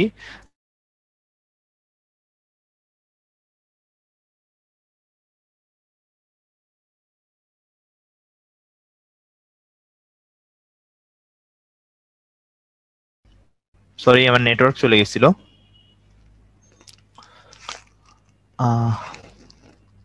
হ্যাঁ, এখন ঠিক আছে। আচ্ছা, সো কথা হইলো গিয়ে যে আমরা বলতে পারবো PV is equal to 1/3 into total যা ম্যাস আছে সেই ম্যাস ইন্টু সিআরএমএস এর স্কোয়ার। আচ্ছা, একটা ছোট্ট কাজ করি। ছোট্ট কাজটা কি করব, যে পিভি ইজ ইকুয়াল টু এখানে একটা 2/3 দিয়ে দিব আর এখানে একটা 1/2 এম সিআরএমএস এর স্কোয়ার। তোমরা কি আমাকে এটা বলতে পারবা এই জিনিসটা আসলে কি ইন্ডিকেট করতেছে? এটা আসলে কি ইন্ডিকেট করতেছে, এটা কি আমরা বুঝতে পারি? এটা আসলে গতিশক্তি ইন্ডিকেট করতেছে, রাইট? এটা আসলে গতিশক্তি ইন্ডিকেট করতেছে। সো দেখো তো, আমি চাইলে এটাকে এভাবে লিখতে পারি না যে ইকে ইজ ইকুয়াল টু 3/2টাকে, মানে 2/3টাকে ডান পাশে নিয়ে যাই, তাহলে এটা কি হয়ে যাবে 3/2 পিভি, রাইট? 3/2 পিভি। আর লাস্ট ক্লাসে আমরা শিখছিলাম আদর্শ গ্যাসের সমীকরণ, পিভি ইজ ইকুয়াল টু কি বলতো, এন ইন্টু আর ইন্টু টি। তাহলে এই যে ফর্মুলাটা পাইলাম, এটা অ্যাকচুয়ালি তাহলে কিসের সাথে করেসপন্ড করতেছে? এন মোল অণুর মোট গতিশক্তি, এন মোল গ্যাসের মোট গতিশক্তি থেকে, গতি শক্তি। ঠিক আছে, এই হইলো মোটামুটি কথাবার্তা। তাহলে তোমরা আমাকে বলে দাও এই জিনিসটা কি তোমরা বুঝতে পারছো নাকি পারো নাই, যে এন মোল গ্যাসের গতিশক্তি সেটা আমরা কিভাবে বাইর করলাম। তাহলে চলো তো এই পরের স্লাইডে এখানে আমরা লিখতে পারতেছি এন মোল গ্যাসের গতিশক্তি, তাইলে ইকে, সরি এটা দিয়ে লিখতে দেখবা না, হ্যাঁ, ইকে ইজ ইকুয়াল টু আমরা বলতে পারবো কি বলতো, 3/2 এন আর টি। আচ্ছা, খুব ভালো কথা। এরপর এক মোল গ্যাসের জন্য তাইলে সেটা কি হবে বলতো? এক মোল গ্যাসের জন্য এই জিনিসটা কিরকম হবে, 3/2 এন এর মানটা খালি বসায় দাও, এন তো মোল সংখ্যা, তাহলে কত হয়ে যাবে 3/2 আর টি। আচ্ছা, আর একটা অণুর গড় গতি শক্তি এটা যদি বের করতে চাই, একটা অণুর গড় গতি শক্তি এই জিনিসটা আমরা বের করতে চাই। আচ্ছা, খুব ভালো কথা। তাহলে এটাকে ভাগ দিতে হবে আসলে কি জিনিস দিয়ে বলতো? এটাকে আসলে তখন ভাগ দিতে হবে হইলো গিয়ে তোমার মোট অণুর সংখ্যা দিয়ে, তাই না? এটাকে ভাগ দিতে হবে মোট অণুর সংখ্যা দিয়ে। খুব ভালো কথা। তাহলে চলো আগের পেজটা থেকে আরেকবার ঘুরে আসি। তাহলে দেখো, আমরা এখানে রাফ করতেছি, যেহেতু রাফটা রাফের মধ্যেই থাক, যে একটি অণুর গতি শক্তি যখন বের করতে চাই, একটি অণুর গড় গতি শক্তি, গড় গতি শক্তি এটা হবে ইকে average is equal to total যা আছে, টোটাল আছে কত, 3/2 N R T divided by মোট উপস্থিত অণুর সংখ্যা দিয়ে ভাগ করে দিব। আচ্ছা, এবার দেখো তো এটাকে লিখতে পারবো 3/2 এন বাই এন ইন্টু আর টি। এখন একটু কথা আছে, কথাটা কি সেটা আমরা একটু বলি, যে তোমাদের কি এটা মনে আছে কিনা যে মোল সংখ্যা এন, মোল সংখ্যা এন ইজ ইকুয়াল টু আসলে এন বাই এন এ, যেখানে এন এটা ছিল অ্যাভোগাড্রো নাম্বার, রাইট? এটা আসলে অ্যাভোগাড্রো নাম্বার, এটা তোমাদের মনে থাকার কথা। তাহলে এখান থেকে দেখো তো এই n বাই ছোট হাতের n ইজ ইকুয়াল টু আমরা কি লিখতে পারি 1 বাই n এ, তাই না? n বাই n এই ছোট জিনিসটাকে আমরা লিখতে পারি 1 বাই n এ। ওকে, তাহলে চলেন এটাকে বসায় দেই। এটা হয়ে যাবে ই কে average is equal to 3 by 2 into R T divided by N A. এখন একটা ছোট্ট কথা বলবো, 3 by 2 R by N A into T হিসাবে লিখলাম এটাকে, ঠিক আছে? আচ্ছা, এবার একটু চিন্তা করে দেখো তো, আর বাই এন এ এই জিনিসটা, এই যে আর বাই এন এ, এই আর বাই এন এ একটা কনস্ট্যান্ট না? এন এ একটা কনস্ট্যান্ট, আর একটা কনস্ট্যান্ট, এটাকে আমরা বলি বোল্টজম্যান কনস্ট্যান্ট, ঠিক আছে? এটাকে বলে বোল্টজম্যান কনস্ট্যান্ট, এটাকে কে দিয়ে দেখাই। সো এটা হয়ে যাবে এখানে কে ইন্টু টি, এই আর কি কথাবার্তা। তাহলে ই কে অ্যাভারেজের মান আসবে 3 বাই 2 কে টি এর সমান, যেখানে কে কি বলতো? কে হলো বোল্টজম্যান কনস্ট্যান্ট, বোল্টজম্যান ধ্রুবক। ওকে, তাহলে আমি পরের পেজে জাস্ট ইকুয়েশনটা একটু লিখে দেই, তাহলে তোমাদের সুবিধা হবে, একটু গোছানো থাকলো ফুল জিনিসটা, যে ই কে average is equal to 3 by 2 Katie, 3 by 2 Katie. ওকে, পারা গেল, সহজ জিনিস। তাহলে গ্যাসের গতি শক্তি সম্পর্কে আইডিয়া পেয়ে গেলাম, কোনো সমস্যা নাই। এবার গ্যাসের গতিতত্ত্ব অনুযায়ী গ্যাসের ঘনত্ব আর আরএমএস বেগের সম্পর্ক, ঘনত্ব আর আরএমএস বেগের সম্পর্ক জানতে চাই। আচ্ছা, খুব ভালো কথা। তো গ্যাসের নরমাল গতিতত্ত্ব থেকে আমরা কি শিখছি? PV equals to 1/3 M into N into C R M S এটার স্কোয়ার, ঠিক আছে? এইটুকু, যেখান থেকে এই এম আর এনটাকে আমরা বলছিলাম ইন টুগেদার বড় হাতের এম, তাই তো? তাহলে পি ইকুয়ালস টু, দেখো তো আমি কি লিখতে পারতেছি, পি ইকুয়ালস টু 1/3 এই বড় হাতের এম, যেটা অ্যাকচুয়ালি বড় হাতের এম দিলে তো আবার অনেকে টোটাল ওই মোলার ম্যাস মনে করো, তাইলে এটাকে আমি নাম দিয়ে দিলাম M total, M total divided by V into C R M S এর স্কোয়ার। তো একটু দেখো তো, এখান থেকেই তো বুঝতে পারার কথা যে এই এম টোটাল বাই ভি এই জিনিসটা আসলে কি ইন্ডিকেট করে বলো তো? এটা আসলে ঘনত্ব ইন্ডিকেট করে, ভর বাই আয়তন, তাই না? আচ্ছা, তাহলে এটা যদি বসায় দেই, পি ইকুয়ালস টু চলে আসবে 1/3 রো ইন্টু সিআরএমএস স্কোয়ার। তো অনেক সময় সিআরএমএস বাইর করতে দেয়, সিআরএমএস তোমাকে বের করতে দিবে কিভাবে? এই যে তখন এটা ইউজ করবা, root over 3 into P divided by rho, ঠিক আছে? এই হলো কথা।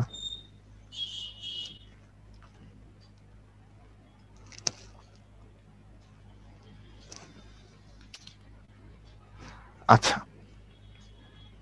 সো এতটুকু পর্যন্ত আশা করি বুঝি, সমস্যা নাই। তোমার পাওয়া গেল এগুলা সিআরএমএস এর মান টান। আচ্ছা, এছাড়াও সিআরএমএস এর অ্যাকচুয়ালি আরো একটা প্রকাশ আছে, ঠিক আছে? ওটাও একটু আমার মনে হয় দেখায় দিলে তোমাদেরকে ভালো হবে, নাইলে পড়া পেরা খেয়ে যাবা। এটাও একটু দেখায় দেই, যে আমরা শিখছিলাম কি, PV equals to 1/3 M into N into C R M S এটার স্কোয়ার, ঠিক আছে? আচ্ছা, ভালো কথা। তাইলে এখান থেকে দেখো তো, এখান থেকে দেখো তো, পিভি ইকুয়ালস টু আমরা বলতে পারি এনআরটি, আর 1/3 এমএনসি স্কোয়ারকে আমরা বলতে পারি এম টোটাল ইন্টু সি আর এম এস এর স্কোয়ার। ভালো কথা। একটা জিনিস কি তোমরা জানো, যে এই এম টোটাল যা আছে এটা ডিভাইডেড বাই আণবিক ভর ইজ ইকুয়াল টু এন, এটা তো জানি আমরা। তাহলে এম টোটালকে চাইলে কি লেখা যায় বলো তো? M total is equal to কি লেখা যায়? এন ইন্টু এম না?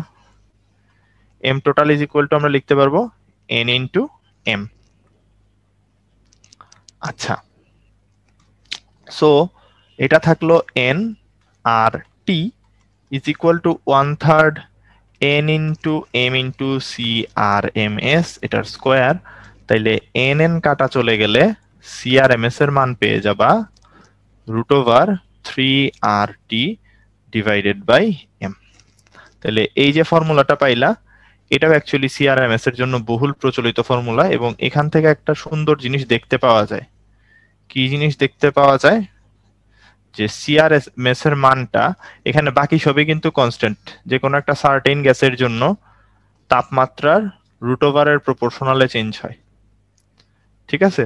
তাপমাত্রার √এর প্রপোর্শনালে এই মানটা চেঞ্জ হইতে থাকে। তাপমাত্রা যদি বাড়ায় দাও, তাহলে অ্যাকচুয়ালি তার যত গুণ করবা তার √গুণ হয়ে যাবে হইলো গিয়ে তোমার সিআরএমএসটা। সো এটা ক্লিয়ার কিনা আমাকে একটু বলে দাও, তাহলে আমি ফাইনালি তোমাদেরকে পাশে যা যা শিখলাম সেই সূত্রগুলা একেবারে সর্ট আউট করে একবার লিখে দিব। আচ্ছা, যদি ক্লিয়ার হয় তাহলে এখন পর্যন্ত আমরা যা যা শিখছি আজকে একটু লিখে দিই, তাহলে তোমাদের মনে থাকবে। ইনিশিয়ালি আমরা একটা জিনিস প্রুফ করলাম, PV equals to 1/3 mn CRMS এর স্কয়ার। দেন এখান থেকে আমরা শিখলাম, এখান থেকে আমরা দেখলাম কি বলতো, এই যে এটা প্রুফ করলাম প্রথমে, এটা প্রুফ করার পর গতিশক্তি দেখলাম, সিআরএমএস দেখলাম, তাই তো? তাইলে ইকে ইজ ইকুয়াল টু প্রথমে শিখলাম 3/2 এনআরটি। এটা জেনারেলটা মনে রাখাই ভালো। আচ্ছা, আর তারপর শিখলাম ইকে একটা অণুর জন্য এভারেজ যেটা, এটা আসে 3/2 কেটি। ফাইনালি সিআরএমএস এর জন্য দুইটা ফর্মুলা শিখলাম। সিআরএমএস ইজ ইকুয়াল টু, একটা পাইলাম 3p ডিভাইডেড বাই রো, আর একটা পাইলাম CRMS is equal to √3RT divided by M. ঠিক আছে? আচ্ছা, পয়েন্ট ইজ, এখানে একটা জিনিস মাথায় রেখো, এই যে এমটা ইউজ করতেছো এটা কিন্তু কেজি এককে লিখতে হবে, এটাকে কেজি এককে লিখতে হবে। এই হইল মোটামুটি কথাবার্তা। আমরা যা যা এখন পর্যন্ত শিখলাম আজকে, সেগুলো এখানে একেবারে স্ট্রেট ফরওয়ার্ড বলে দিলাম। আচ্ছা, সো এই ফর্মুলাগুলো যদি তুলে ফেলি আমরা,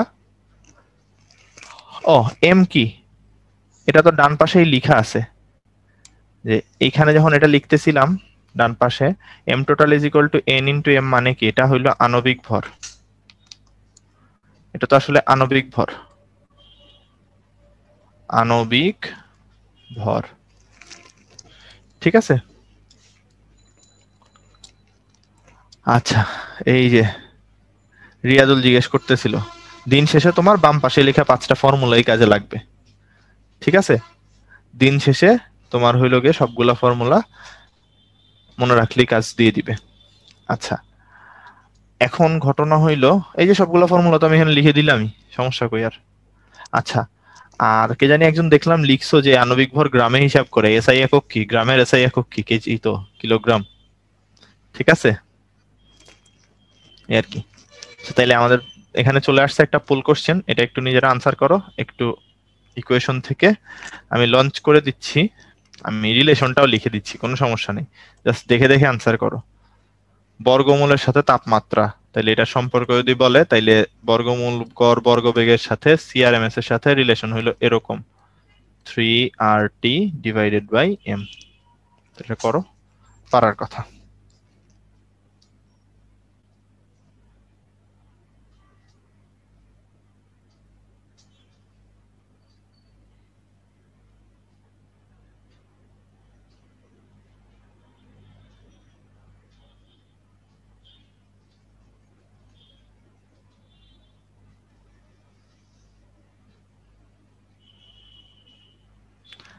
ওকে, আর 10 সেকেন্ড মতো টাইম দিব, সবাই একটু অ্যান্সার করো।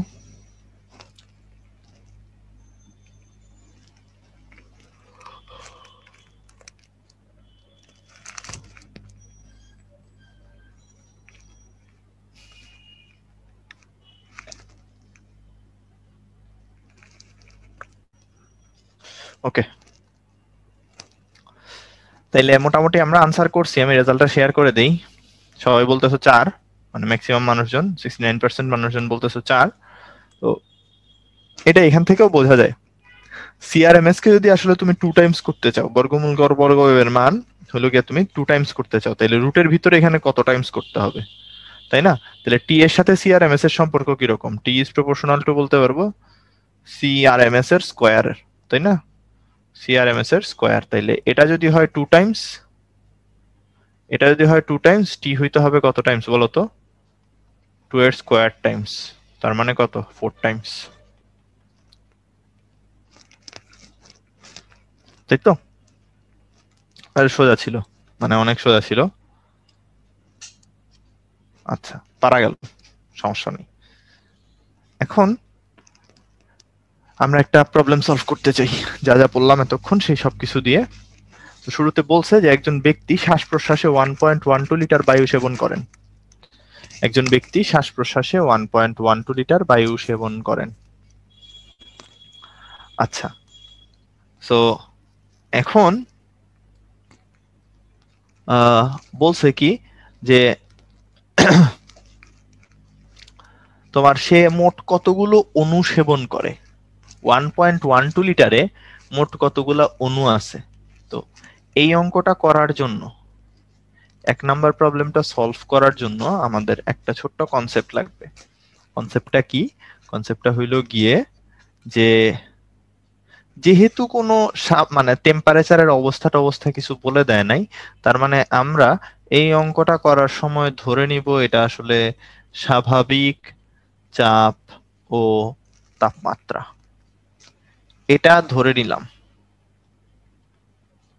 ওকে, এটা যদি ধরে নিই বাকিটা কিন্তু সোজা। এই যে সিয়ান, তারপর হইলো গিয়ে তোমার রুহান বলছে অলরেডি সংখ্যাটা, যে ইন দ্যাট কেস আমরা জানি 22.4 লিটারে থাকে হইল গিয়ে কতটুকু?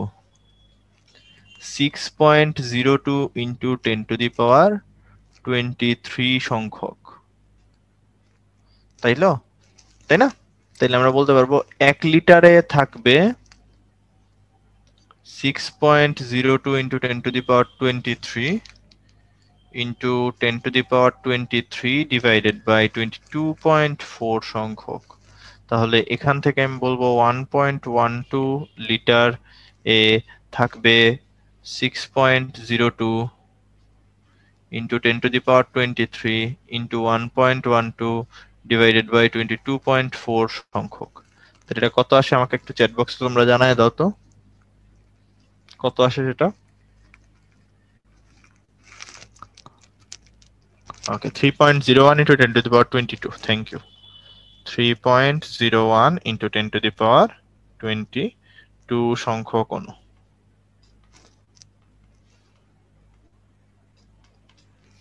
ওকে, এখন পরের অঙ্কটা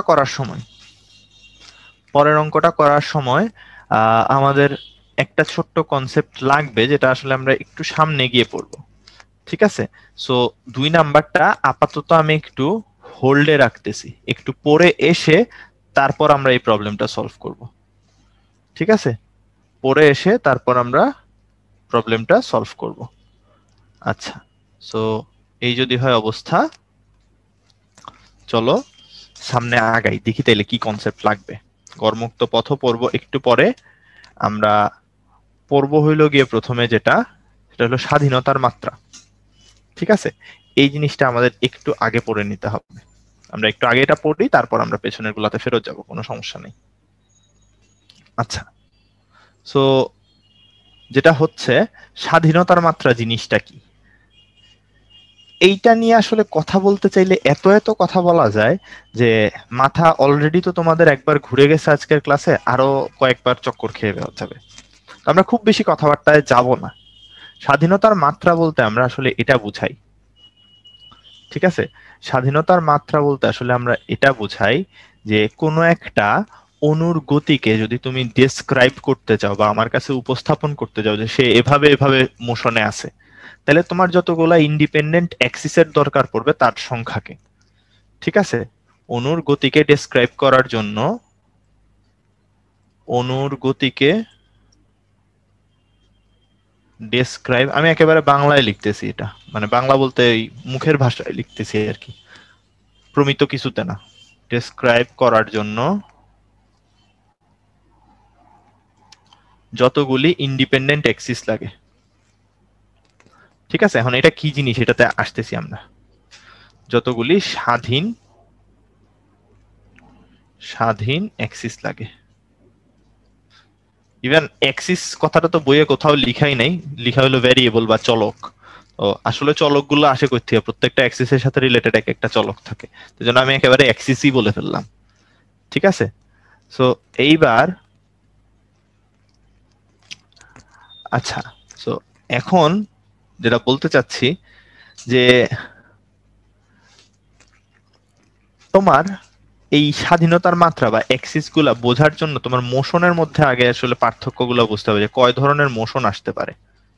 ঠিক আছে, তো মেইনলি মোশন আমরা যেগুলা নিয়ে কনসার্নড, মেইনলি একটা হলো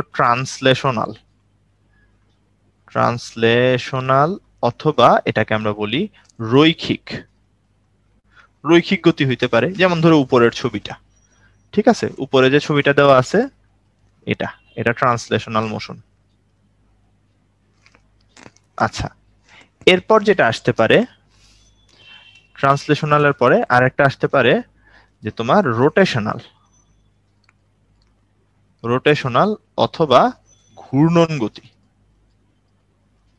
ঠিক আছে, সো এটা সেকেন্ডে দেওয়া আছে রোটেশন। আচ্ছা, আর থার্ড যেটা খুব রেয়ার কেস, যেটা আমরা সাধারণত কনসিডার করি না কখনোই, সেটা হলো ভাইব্রেশনাল।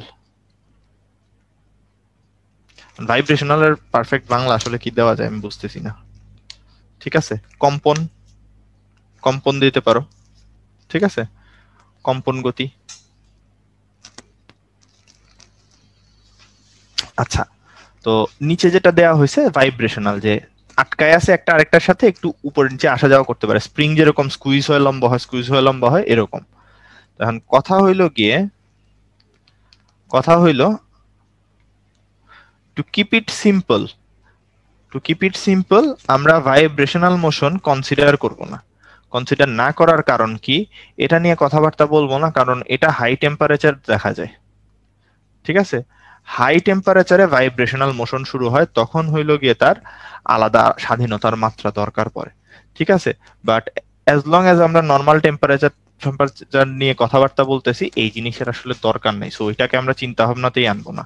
আমাদের যা যা স্বাধীনতার মাত্রা লাগবে, আমাদের লাগবে সবগুলা লাগবে হলো ট্রান্সলেশনালের জন্য আর রোটেশনালের জন্য, এই দুইটাতে লাগবে।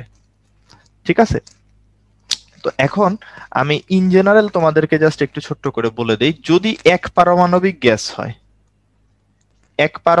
গ্যাস হইলে বা এক পারমাণবিক যদি অণু হয়, তার মানে কি, তার খালি একটাই অণু, তখন আমরা খালি তার শুধুমাত্র 3 অক্ষ বরাবর যে মোশন হইতে পারে সেই মোশনের জন্য, কারণ তার সাইজ এত ছোট, তার রোটেশন অ্যাকচুয়ালি আমার কনসিডারেশনের মধ্যেই আসে না। ঠিক আছে, যখন আমাদের গ্যাসগুলা মনো অ্যাটমিক বা এক পারমাণবিক হয়, তখন তার সাইজটা আসলে এত ছোট হয় যে তার রোটেশন আমরা চিন্তা ভাবনার মধ্যেই আনতে পারি না। সো সবকিছুই থাকে হইলো কেবলমাত্র তার লিনিয়ার বা ট্রান্সলেশনাল মোশনে। ঠিক আছে, ট্রান্সলেশনাল অর লিনিয়ার মোশনে। আচ্ছা, এই যে 3 অক্ষ বরাবর, এক্স অক্ষ, ওয়াই অক্ষ, জেড অক্ষ, তাহলে তার জন্য ট্রান্সলেশনালে থাকে 3, তার জন্য রোটেশনালে থাকে 0। তাহলে টোটাল কত হয় বলতো? টোটাল স্বাধীনতার মাত্রা বা degree of freedom is equal to হবে 3। হ্যাঁ, টোটাল হবে 3। আচ্ছা, এখন কথা হইল তোমার যদি দ্বিপারমাণবিক যদি হয়, দ্বিপারমাণবিকের ক্ষেত্রে ব্যাপারটা হয় এরকম যে এটা একটা, এই যে বন্ড করা আরেকটা, তাইলে এটার জন্য অ্যাকচুয়ালি অ্যাক্সিস থাকে এরকম 3টা, একটা, 2টা, ডানে যেতে পারে, উপরে উঠতে পারে, এরকম আসা যাওয়া করতে পারে, এরকম 3টা অ্যাক্সিস থাকে। এটা হলো ট্রান্সলেশনাল মোশনের জন্য। এবার একটু তুমি রোটেশন চিন্তা করো, অর্থ রোটেশনের অ্যাক্সিস আছে। ঠিক আছে, কিরকম, এই যে এখানে ছবিটা দেওয়া আছে, এই ছবি থেকেও বুঝতে পারো।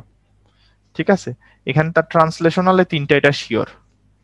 এখন যেটা বলতেছি যে এই যে দ্বিপারমাণবিক অণুটার ছবি এখানে দেওয়া আছে, এটাকে একটু ভালো করে যদি পর্যবেক্ষণ করো, তাহলে একটা জিনিস দেখবা যে তার ঘূর্ণনের অক্ষ অ্যাকচুয়ালি তুমি কয়টা পাচ্ছ। এই উপরে একটা, এই অক্ষের রেসপেক্টে জিনিসটা ঘুরতে পারে, রাইট? এরকম থাকবে, এরকম থাকবে, এরকম করে ঘুরতে পারে, রাইট? এটার রেসপেক্টে ঘুরতেছে। ক্লিয়ার এইটুক? আচ্ছা, এবার আসো অন্যটাতে যাই। কিংবা তুমি আসলে এটার রেসপেক্টে ঘুরতেছে এটাও মানতে পারো, এটার রেসপেক্টে ঘুরতেছে এটাও মানা যায়। কেন? এই যে একসময় এরকম হবে, এরকম হবে, এরকম পজিশন গুলাতে যাবে সে আস্তে আস্তে, এভাবে করে ঘুরতে পারে। ঠিক আছে? আচ্ছা, বাট তুমি আমাকে বলো তো, তার নিজের যে অক্ষ আছে, এই অক্ষ বরাবর যে এই যে রোটেশনটা দিছি, এটা কি অ্যাকচুয়ালি পসিবল? এই যে এখানে যেটা দেওয়া, এটা কি অ্যাকচুয়ালি পসিবল? এখানে ঘুরলে কি তুমি কিছু বুঝবা এমনি করে ঘুরতেছে যে কোনো চেঞ্জ হবে? এই ঘূর্ণনের কিন্তু এখানে কোনো মিনিং নাই, এই ঘূর্ণনের এখানে কোনো মিনিং নাই। তাই জন্য তার rotational degree of freedom actually কয়টা আসবে বলতো? অ্যাকচুয়ালি একটা আসবে এই অক্ষের রেসপেক্টে, একটা আসবে এই অক্ষের রেসপেক্টে। তার নিজের অক্ষের রেসপেক্টে কোনো ডিগ্রি অফ ফ্রিডম নাই, তাইলে তার রোটেশনালে আসবে কয়টা বলতো? দুইটা। ঠিক আছে, রোটেশনালে আসবে দুইটা। টোটাল ডিগ্রি অফ ফ্রিডম হবে, টোটাল ডিগ্রি অফ ফ্রিডম হবে হইল গিয়ে 5। আচ্ছা, বহু পারমাণবিকের গুলা একটু কমপ্লেক্স হয়, তাই সেটা নিয়ে আলোচনায় গেলাম না। বহু পারমাণবিকের গুলা কমপ্লেক্স হবে, তাই জন্য আমরা আলোচনায় যাই নাই। ত্রিপারমাণবিক তার বেশি যদি থাকে, তাদের ক্ষেত্রে সাধারণ তাপমাত্রায় বা স্বাভাবিক তাপমাত্রায়, ঠিক আছে, ডিগ্রি অফ ফ্রিডম সাধারণত 6 হয়।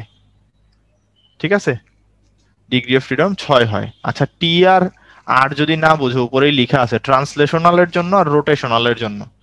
Translational, rotational, translational, rotational. ওকে, আচ্ছা, জাস্ট একটা এক্সেপশন দেখায় দেই বহু পারমাণবিকের। যদি তুমি কার্বন ডাই অক্সাইড অণুর কথাটা চিন্তা করো, কার্বন ডাই অক্সাইডের স্ট্রাকচার কিরকম? তার মধ্যে অণু কিন্তু 3টা, বাট তার স্ট্রাকচার কি লিনিয়ার না? এটার স্ট্রাকচার দেখো তো অনেকটা হাইড্রোজেনের মতো না? এক্স্যাক্টলি হাইড্রোজেনের স্ট্রাকচার। তাহলে বলো তো এটা ডিগ্রি অফ ফ্রিডম কত হওয়া উচিত? এটা কিন্তু ওই এক এক্সিসের মধ্যেই থাকে, তার কিন্তু ডিস্ট্রিবিউটেড না ফুল জিনিসটা।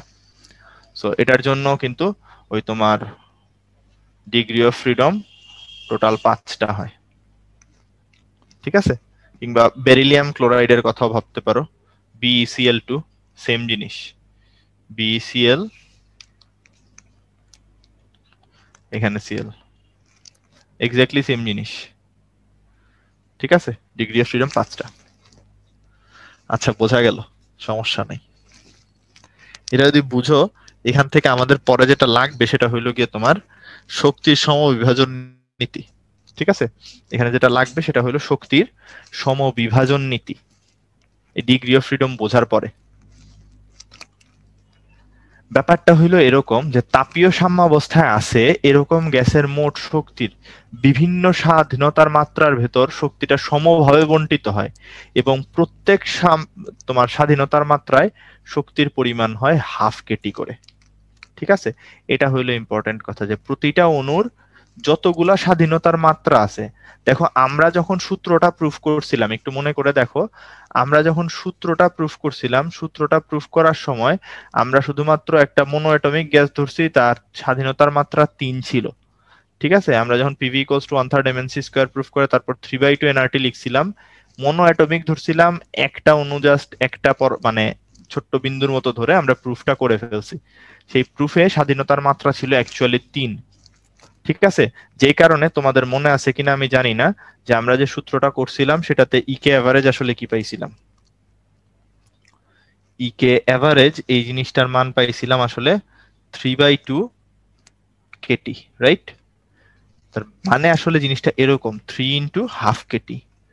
তিনটা স্বাধীনতার মাত্রা ছিল, তিনটা ছিল স্বাধীনতার মাত্রা, সেখানে প্রত্যেকটাতে হাফ কেটি করে। কার জন্য পাইছিলাম? এক পারমাণবিকে, রাইট? আচ্ছা, এবার কথা হলো, যদি এবার এটা এক পারমাণবিক না হয় তখন কি করবা তাইলে? তখন ওই যে আমরা এভাবে করব, যে প্রতি স্বাধীনতার মাত্রায় হাফ কেটি করে পায়। তাইলে বলো তো, দ্বিপারমাণবিক মানে যদি অক্সিজেন গ্যাস হয় তাইলে কি করবা? দ্বিপারমাণবিক, তার জন্য ইকে অ্যাভারেজ তুমি কি লিখবা? 5/2 কেটি। ঠিক আছে, 5/2 কেটি। 5টা হাফ কেটি। আর টোটাল ইকে কত হবে? ইকে টোটাল যদি বলি, ইকে টোটাল যেটা সেটা কত হবে? 5/2 nRT, n মোলের জন্য। ঠিক আছে, n মোলের জন্য জিনিসটা কত হবে? 5/2 nRT। সো এই হলো মোটামুটি কথাবার্তা। আশা করি এতটুকু পর্যন্ত বুঝতে সমস্যা হয় নাই। তাহলে এই জিনিস যদি বুঝে থাকি, আমরা এখন ব্যাক করব হইলো আগের জায়গাতে। কই জানিছিলাম? হ্যাঁ, এখানে এই ম্যাথটাতে 2 নাম্বার প্রবলেমে। তাহলে ব্যাপার হইলো 2 নাম্বার প্রবলেমে বলছে 27°C তাপমাত্রায় অণুগুলোর গড় গতিশক্তি কত? 27°C তাপমাত্রায় অণুগুলোর গড় গতিশক্তি ইকে এভারেজ জানতে চাইছে। এখন কি তোমরা বুঝতে পারতেছো কেন হইল গিয়ে আমি আগে অঙ্কটা এখানে হোল্ড করছিলাম? কারণ বায়ুকে সাধারণত আমরা কয় পারমাণবিক ধরি? এটা কি বলতে পারবা? কোথাও যদি কিছু না বলা থাকে তাইলে বায়ুকে সাধারণত কয় পারমাণবিক ধরি? বায়ুকে সাধারণত দ্বিপারমাণবিক ধরা হয়। কারণ কি, নাইট্রোজেন অক্সিজেনের পরিমাণটা অনেক বেশি। ঠিক আছে, এই কারণে বায়ুকে সাধারণত আমরা দ্বিপারমাণবিক ধরি। যেই কারণে এখন ইকে অ্যাভারেজ সমান আমার বসাইতে হবে 5/2 kT। ঠিক আছে, আচ্ছা, তাইলে এই যদি হয় ঘটনা, এখান থেকে এখন ভ্যালুগুলা বসায় দাও। 5/2 কে এর মান ধরো তোমার মুখস্থ নাই পরীক্ষার হলে, কি করবা? r/n এ 8.314 ডিভাইডেড বাই দিয়ে দিবা 6.02 ইন্টু 10⁻23, যেটার মান 1.38 ইন্টু 10⁻23 এর মতো আসে। যাই হোক, মুখস্থ করতে চাইলে করবা, না করতে চাইলে করবা না, সমস্যা নাই। আর বলছে 27°C তাপমাত্রা, তাইলে 27 প্লাস 273 এত জুল। ঠিক আছে, সামথিং জুল চলে আসবে তাইলে আনসার। তাহলে এটা আমরা আশা করি সবাই করতে পারবো। ইজি ম্যাথ ছিল, বাট দেখো এটা বুয়েটে আসা অঙ্ক। ঠিক আছে, এটা কিন্তু বুয়েটে আসা। আচ্ছা, সো এইটুক পারলাম, সমস্যা নাই। আমরা এখন শিখবো হইল গিয়ে তোমার গড়মুক্ত পথ কাকে বলে। ঠিক আছে, আমরা এখন জানতে চাই গড়মুক্ত পথ বলতে কি বোঝায়। সো ব্যাপার হইলো গড়মুক্ত পথের আইডিয়াটা কোত্থেকে আসছে। ঠিক আছে, গড়মুক্ত পথের আইডিয়াটা কোন জায়গা থেকে আসছে সেটা জানা দরকার। আমাদের অণুগুলা মানে গ্যাসের মধ্যে যে ডান পাশের ছবিটা থেকেই তোমরা ক্লিয়ার হইতে পারার কথা, ডান পাশের ছবি থেকেই মোটামুটি তোমাদের ক্লিয়ার হয়ে যাওয়ার কথা যে আরে সরি, হ্যাঁ, একটা অণু যখন চলতে থাকে গ্যাসের মধ্যে দিয়ে, বা এরা যখন দৌড়াদৌড়ি করতে থাকে, এরা কন্টিনিউয়াসলি ধাক্কা খাচ্ছে। দেখো এই অণুটা, এই অণুটা এখান থেকে প্রথমে গিয়ে ধাক্কা খাইলো এটার সাথে, তারপর ধাক্কা খাইলো এটার সাথে, ধাক্কা খেয়ে এখানে গেল, এখান থেকে ধাক্কা খেয়ে এটাতে আসলো, এটাতে আসলো, এরকম করে সামনে আগাইতে থাকে। ঠিক আছে, এভাবে করে সামনের দিকে সেটা আগাইতে থাকে। আচ্ছা, সো এখন গড় মুক্ত পথ বা মুক্ত পথ বলতে আসলে আমরা কি বোঝাই? দুইটা ধাক্কার মাঝখানে যেটুক জায়গা সে ফ্রিলি যায় সেটাকে আমরা বলি তার মুক্ত পথ। কোনো ধাক্কা খায় নাই, এতটুকু কোন রকমে বেঁচে গেছে। তাহলে এটাকে আমরা λ1 দিয়ে দেখাইলাম। এরকম করে ধরো λ2 গেল, এভাবে করে λ3 পরিমাণ গেল। এই যে সবগুলা পথের যে অ্যাভারেজ, এটা ধরো λn। ঠিক আছে, এটাকেই আমরা বলতেছি গড় মুক্ত পথ। তাহলে গড় মুক্ত পথ lambda is equal to actually λ1 plus λ2 plus blah blah blah blah blah λn divided by n। ঠিক আছে, এটা একটা ফর্মুলা মনে রাখতে পারো, গড়মুক্ত পথকে ল্যামডা দিয়ে যদি দেখাই। তো এইটুক যদি বুঝি, এখান থেকে আমি এখন বলতে পারবো কি, সরি n দিয়ে দিচ্ছি, এটা ল্যামডা হবে, হ্যাঁ ওকে। এখান থেকে এখন আমি যেটা বলতে পারি যে এই জিনিস তো আসলে তোমার পক্ষে কি এইভাবে কখনো এইভাবে মেজার করা সম্ভব যে λ1 এতটুকু, λ2 এতটুকু, λn এতটুকু, এইখান থেকে তারপর এভারেজ বের করো? এটা তো খুব প্যাথেটিক হয়ে যাবে। আমরা বরং জিনিসটাকে এভারেজে হিসাব করি অন্যভাবে। ওই এভারেজিংটা কিভাবে করি? ধরো আমি তোমাকে বললাম, জাস্ট এটা একটা স্টেটমেন্ট চিন্তা করো যে 10টা ধাক্কা খাইছে, 10টা ধাক্কা প্লাস ক্রস করছে 2 মিটার। তোমরা বলতে পারবা এভারেজে দুইটা ধাক্কার মধ্যে কতটুকু দূরত্ব গেছে? তাহলে আমরা বলতে পারবো 10টি ধাক্কায় মধ্যবর্তী দূরত্ব 2 মিটার। তাহলে পরপর দুইটার মধ্যবর্তী দূরত্ব কত হবে? সুতরাং পরপর দুইটি, কেউ আর বললো না একটি, কারণ কি এখানে 10টা পরপর ধাক্কা, তাইলে পরপর দুইটা ধাক্কার মধ্যবর্তী দূরত্ব কত হবে বলতো? 2/10 মিটার। এটা আশা করি সবাই বুঝছো, মানে এই যে প্রথমটার পর থেকেই। ওকে, 0.2 মিটার। আচ্ছা ভাই, এই জিনিস যদি বুঝে থাকো তাইলে দেখো তো, এই আইডিয়া যদি বুঝো তাহলে আমাকে বলো তো, ল্যামডা সমান আমি কি এটা বলতে পারি না, মোট অতিক্রান্ত পথ, অতিক্রান্ত পথ বাই ধাক্কার সংখ্যা, অতিক্রান্ত পথ ডিভাইডেড বাই ধাক্কার সংখ্যা। এই জিনিসকে আমরা বলতে পারি নাকি পারি না? আমাকে তোমরা চ্যাট বক্সে জানাই দাও এটা বলা যায় কিনা।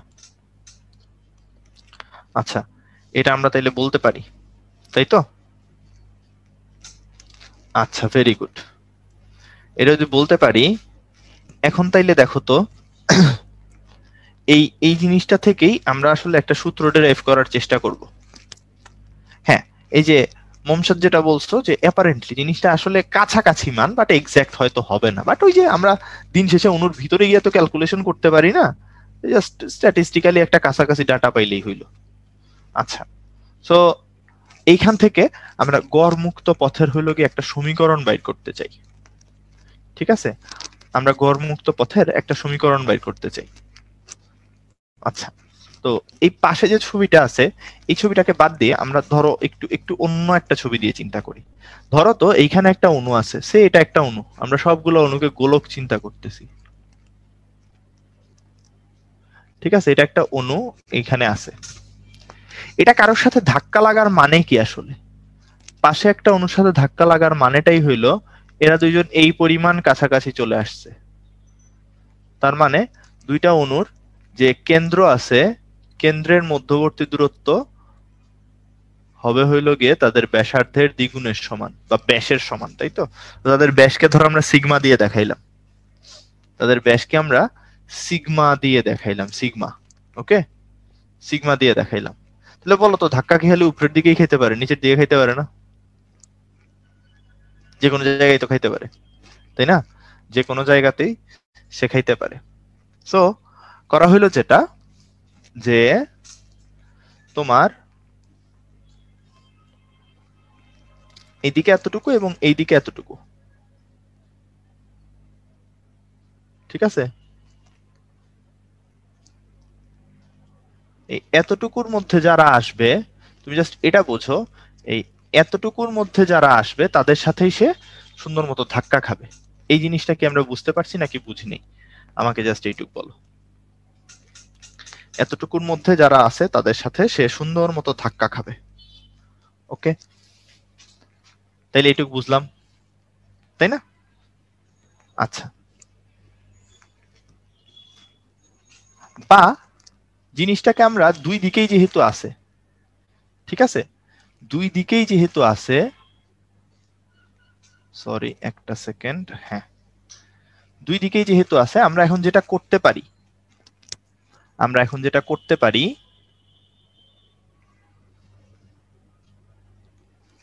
বাকি দুই পাশে, হ্যাঁ, সামনের দিকে তো আগাইতে আগাইতে ধাক্কা খাইতেই থাকবে। হ্যাঁ, সামনে গিয়ে তো ধাক্কা খাইতেই পারে, আমি জাস্ট উপর নিচে জাস্ট দেখাচ্ছি যে কতটুকুর মধ্যে সে আসলে ধাক্কা খাইতে পারে।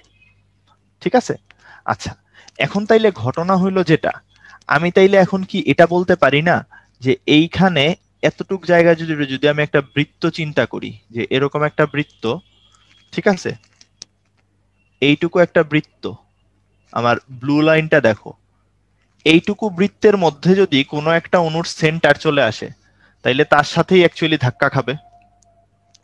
এইটুক কি আমরা বলতে পারি যে এইটুক বৃত্তের মধ্যে যদি যে কোনো একটার সেন্টারটা চলে আসে, এই ডিস্টেন্স টুকের মধ্যে যদি কোনো অণুর সেন্টার চলে আসে, তাহলে তার সাথেই ধাক্কা খাবে, এটা কি আমরা বলতে পারি নাকি পারি না? অবশ্যই পারি, তাই না? এবার তাইলে তুমি চিন্তা করো, এই অণুটা আমরা ধরে নিলাম এই অণুটা 1 সেকেন্ডে কিছুটা দূরত্ব গেছে। ওকে, 1 সেকেন্ডে কিছুটা দূরত্ব গেছে, ঠান্ডা মাথায় বুঝো। ওকে, 1 সেকেন্ডে সে দূরত্ব গেছে, তাহলে সেটাকে আমরা ধরে নিলাম ভি দূরত্ব। কেন ভি ধরছি এটারও কিন্তু একটা লজিক আছে।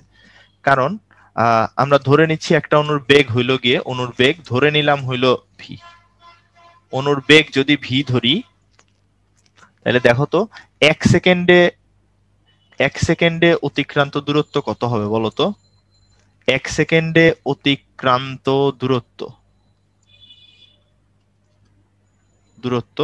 Is equal to V into 1। তার মানে আমরা আসলে এটাকে কি দিয়ে দেখাইতে পারবো? আমরা এটাকে দেখাইতে পারবো ভি দিয়ে। এটাই বললাম আর কি, যে ভি দূরত্ব অতিক্রম করছে। তাইলে এখন চিন্তা করো, এইখানে একটা সিলিন্ডারের মতো জায়গা পাবা না? এই যে সিলিন্ডারটাই ডান পাশে আঁকা আছে, ঠিক আছে, একটা সিলিন্ডারের মতো রিজিয়ন পাবা। কথা হইল এই সিলিন্ডারের আয়তনের মাঝখানে তাইলে যতগুলা অণু থাকবে সবার সাথেই সে ধাক্কা খাইছে আমরা মোটামুটি ধরে নিতে পারি। এই সিলিন্ডারের আয়তনের মধ্যে মোট যতগুলা অণু থাকবে সবার সাথেই সে তাইলে সে ধাক্কা খাইছে, এটা আমরা ধরে নিতে পারি। এখন এইখানে এতটুকু কি আমরা বুঝছি কিনা বলো আমাকে চ্যাট বক্সে, যে এটা যাচ্ছে দৌড়ায় দৌড়ায় 1 সেকেন্ডে ভি দূরত্ব গেছে, যাওয়ার পথে সবার সাথে সে ধাক্কা খেয়ে খেয়ে খেয়ে খেয়ে গেছে।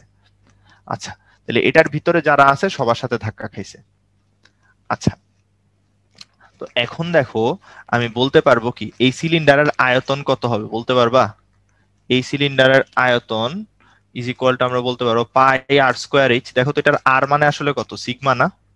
এটার আর আসলে কি? সিগমা। তার মানে পাই সিগমা স্কোয়ার, আর এইচ মানে আসলে কি? ভিটা। পাই সিগমা স্কোয়ার ভি। ওকে, পাই সিগমা স্কোয়ার ভি। এখন আমি যদি বলি একক আয়তনে অণুর সংখ্যা, একক আয়তনে অণুর সংখ্যা, একক আয়তনে অণুর সংখ্যা হইল গিয়ে এন, তাইলে বলো তো এইটুকের মধ্যে মোট কতগুলা অণু আছে? মোট অণুর সংখ্যা ইজ ইকুয়াল টু কত হবে? পাই sigma square V into N, তাই না? পাই sigma square V into N. এখন আমরা কি বলছি? আমরা বলছি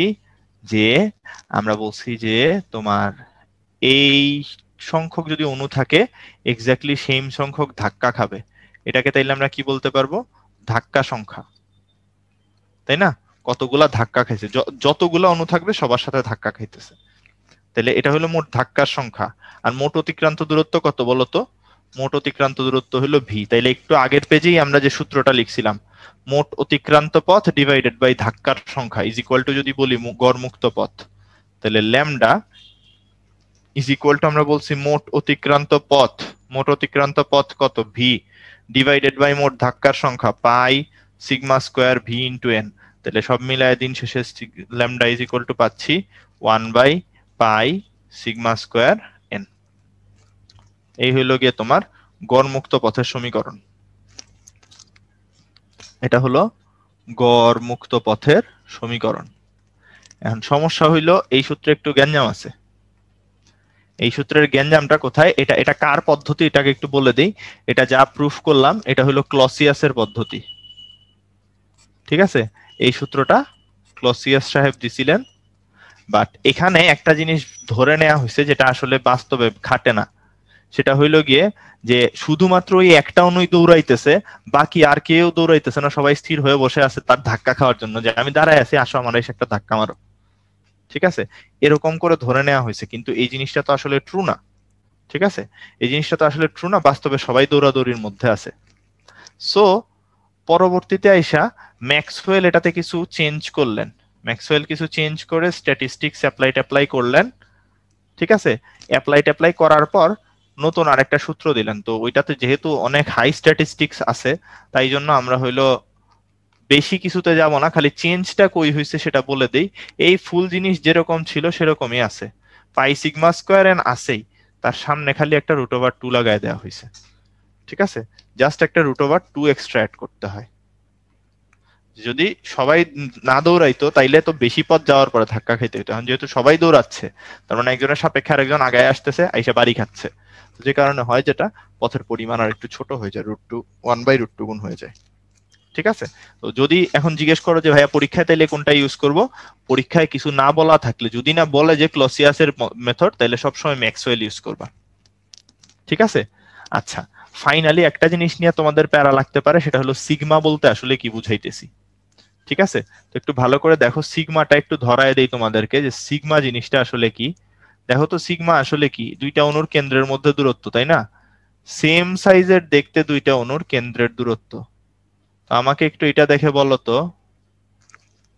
এইটুক দেখেই আমাকে তাইলে তোমরা একটু বলো তো, এইটাকে যদি সিগমা বলি, সিগমা আসলে কি ইন্ডিকেট করতেছে? কেন্দ্র টু কেন্দ্র, অথবা আমি যদি বলি একটার এক মাথা থেকে আরেকটার আরেক মাথা, সেম মাথা, সেমই তো দূরত্ব। তার মানে আসলে এটা কি দেখাচ্ছে বলতো? ব্যাস না, অণুর ব্যাস। এখানে ব্যাসার্ধ না, এটা অণুর ব্যাস। এই, ঠিক আছে, এই হইল কথাবার্তা। সো এইটুকু যদি আমরা বুঝি,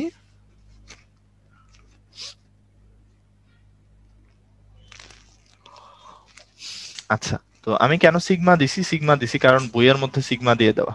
ঠিক আছে, বইয়ে সিগমা দিয়ে দেওয়া, তাই জন্য আমি সিগমা দিছি। এই হইল ঘটনা আর কি। আচ্ছা, তো এইখানে একটা প্রবলেম দেওয়া আছে, বর্গমূল গড় বর্গবেগ আর গড় মুক্ত পথ, এই দুইটা জিনিস বাইর করতে বলছে। চলো অঙ্কটা করে ফেলি। অঙ্কটা আসলে খুব সোজা, কঠিন কিছু নাই। বলছে স্বাভাবিক তাপমাত্রা ও চাপে নাইট্রোজেনের ঘনত্ব 1.216 কেজি পার মিটার কিউব। ঠিক আছে, কেজি পার মিটার কিউব। তো অণুর গড় ব্যাসার্ধ বলে দিছে তোমাকে, অণুর গড় ব্যাসার্ধ দেওয়া আছে। নাইট্রোজেনের বর্গমূল গড় বর্গবেগ বাইর করতে বলছে, আর তোমার গড় মুক্ত পথ বাইর করতে বলছে। আচ্ছা, ঠিক আছে। তো ঘটনা হইল গিয়ে যে আমরা এটা করব, ঠান্ডা মাথায় দেখো। আমরা বলতেছি কি, তোমার আমাদেরকে রো দিয়ে দেওয়া আছে। রো ইজ ইকুয়াল টু, আমরা জানি 1.216 কেজি পার মিটার কিউব। আর আমাদেরকে দিয়ে দিছে হইল গিয়ে অণুর গড় ব্যাসার্ধ, আর এর মান। আর ইজ ইকুয়াল টু বলে দিছে 2 × 10⁻⁻10 মিটার। তাহলে এখান থেকে কিন্তু সিগমা পাওয়া যায়। সিগমা হবে 4 × 10⁻10 মিটার। আচ্ছা, প্রথমে জানতে চাইছে হইল গিয়ে স্বাভাবিক তাপমাত্রা চাপ। চাপ মানে তাইলে কত হবে? 101,325 প্যাসকেল। স্বাভাবিক তাপমাত্রা ও চাপ যদি বলে 325 প্যাসকেল। ওকে, তাহলে এবার আমরা যেটা বলতে চাচ্ছি যে এখন বর্গমূল গড় বর্গবেগ সিআরএমএস এর মান কত আসবে? তাইলে √3p divided by rho, 3p divided by rho. তাহলে এখান থেকে আমি বলতে পারবো যে এটা হবে 3 × 101,325 ডিভাইডেড বাই রো এর মান 1.216। আচ্ছা, এই তো, এই মানটা বসায় দিলেই এখানে আনসার পেয়ে যাবা। আচ্ছা, পারা গেল। পি কেমনে আসলো? পি তো এটা মুখস্থ মান ভাই, স্বাভাবিক তাপমাত্রা ও চাপের এটা মুখস্থ মান পি। আচ্ছা, এরপর গড় মুক্ত পথ বাইর করতে বলছে। গড় মুক্ত পথ ল্যামডা ইজ ইকুয়াল টু আমরা কি জানি? একটু আগে শিখলাম, 1/√2 পাই সিগমা স্কোয়ার ইন্টু এন। আচ্ছা, গ্যাঞ্জামটা লাগতেছে কাকে নিয়ে? দেখো এখানে এন এর মানটা তোমাকে দেওয়া নাই। ঠিক আছে, এন এর মানটা তোমাকে এইখানে দেওয়া নাই। এখন এন কি ছিল? এন আসলে ছিল একক আয়তনে অণুর সংখ্যা, তাই না? একক আয়তনে অণুর সংখ্যা। আচ্ছা, ঠিক আছে, আমরা তাহলে একটা কাজ করি। আমরা যেটা কাজ করতে পারি যে একক আয়তনের ভর আসলে কত এটা বের করি। একক আয়তনে ভর, ঠিক আছে, একক আয়তনের ভর তো আমরা বাইর করতেই পারি। একক আয়তনের ভর হইল গিয়ে তোমার ঘনত্বের সমান। ঠিক আছে, আচ্ছা, এখন ভর সমান কি বলা যায়? একক আয়তনের ভর মানে আসলে আমরা বলতে পারবো হইল গিয়ে যে একক আয়তনে যদি n সংখ্যক অণু থাকে, n সংখ্যক অণু ইন্টু একটা অণুর ভর, ইজ ইকুয়াল টু আমরা বলতে পারবো হইল গিয়ে ঘনত্ব। ঠিক আছে, ইজ ইকুয়াল টু আমরা বলতে পারবো ঘনত্ব। এটা হইলো একটা অণুর ভর। ঠিক আছে, এটা একটা অণুর ভর, আর এটা হলো উপস্থিত অণুর সংখ্যা। কেউ এগুলাকে মোল সংখ্যার সাথে আর এর সাথে প্যাচ লাগাই ফেলো না। এটা হইলো একক আয়তনে অণু সংখ্যা, আয়তনে, এটা হলো একক আয়তনে অণুর সংখ্যা। ঠিক আছে, আর এই এম দিয়ে বোঝাচ্ছি আমরা একটা অণুর ভর। একটি নাইট্রোজেন অণুর ভর।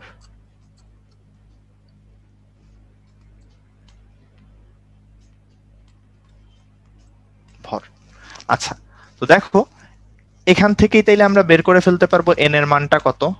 এন ইজ ইকুয়াল টু তাইলে বলতে পারবো ঘনত্ব রো এর মান ডিভাইডেড বাই এম। ঠিক আছে, ঘনত্ব রো এই জিনিসটার মান ডিভাইডেড বাই এম। এখন আমাদের বের করতে হবে অ্যাকচুয়ালি যে একটা অণুর ভর কত, নাইট্রোজেনের একটা অণুর ভর। এই জিনিসটা কি ভাই আমরা আসলে বের করতে পারি? আমাকে একটু বলতে পারবা তোমরা যে নাইট্রোজেনের একটা অণুর ভর আমরা কি বের করতে পারি? এটা কিন্তু ভর সংখ্যা না, ঠান্ডা মাথায় মনে রাখো, এটা কিন্তু ভর সংখ্যা না। তাইলে একটা অণুর ভর আমরা আসলে কিভাবে বের করব? একটা অণুর ভর কিভাবে বের করব? মনে থাকার কথা তোমাদের এটা, যে যে কোনো কিছুর একটা অণুর ভর আসলে ওই যে কার্বন 12 পরমাণুর 12 মানে ভরের 12 ভাগের 1 ভাগ, যেটার মান হইলো 1.67 ইন্টু 10⁻27 কেজি, এটা ইন্টু তার ওই যে আপেক্ষিক আণবিক ভর যেটা বা ভর সংখ্যা যেটা তোমরা ইউজ করবো, সেই জিনিসটা কত বলতো? এটা হইলো 28। এই যে আর কিছুই না। ঠিক আছে, এম অফ ওই কার্বন 12 পরমাণুর ভরের 12 ভাগের 1 ভাগ এই জিনিসটা ইন্টু 28। তাইলে এই মানটা যদি বসায় দাও এখানে, তাইলে এন এর মান পেয়ে যাবা। ঠিক আছে, তাহলে রো হইলো 1.216, এটা হবে 1.67 ইন্টু 10⁻27 ইন্টু এখানে 28। ঠিক আছে, সো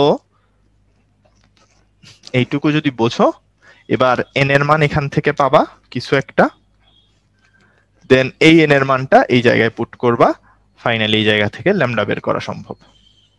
আশা করি আমি তোমাদেরকে বুঝাইতে পারছি এই জিনিসটা। কারো কি বুঝতে সমস্যা আছে? আমি একটু বলে দাও আমরা কি করছি। আমি আরেকবার বলে দেই যে আমার একক আয়তনের ভর লাগতো, একক আয়তনের যে ভরটা সেটা সমান বলছি হইল গিয়ে ঘনত্ব। তাহলে একক আয়তনের ভর মানে একক আয়তনে অণুর সংখ্যা ইন্টু একটা অণুর ভর, এটা বললেও তো হয়। তাহলে একক আয়তনে অণুর সংখ্যা এন ইজ ইকুয়াল ইন্টু একটা নাইট্রোজেন অণুর ভর। একটা নাইট্রোজেন অণুর ভর পাশ থেকে বের করে নিলাম, কাহিনীপত্র শেষ। ঠিক আছে, সো এটা ইজিলি করা গেল, কোনো সমস্যা নাই।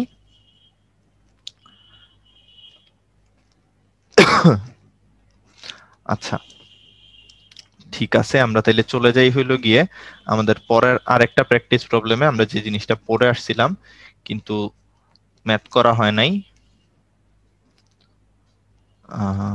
একটা সেকেন্ড খুঁজে বের করে নিই একটু।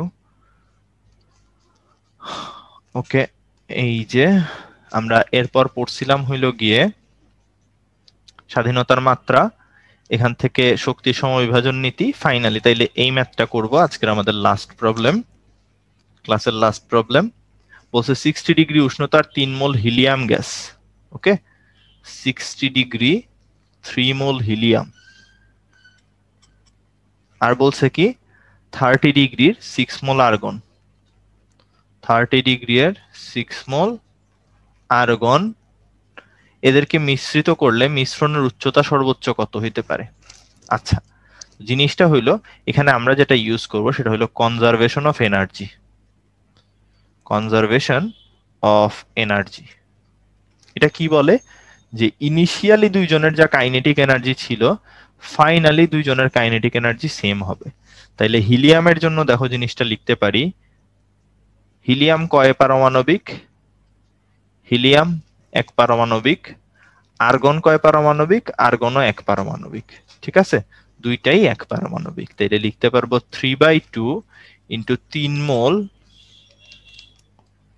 3 মোল ইন্টু আর, আর আছে হইলো 60 ডিগ্রি সেলসিয়াসে। তাইলে 60 প্লাস 273 প্লাস আর্গনের কতটুকু আছে 3/2 ইন্টু 6 মোল ইন্টু আর ইন্টু 60 না, এটা আছে 30-এ,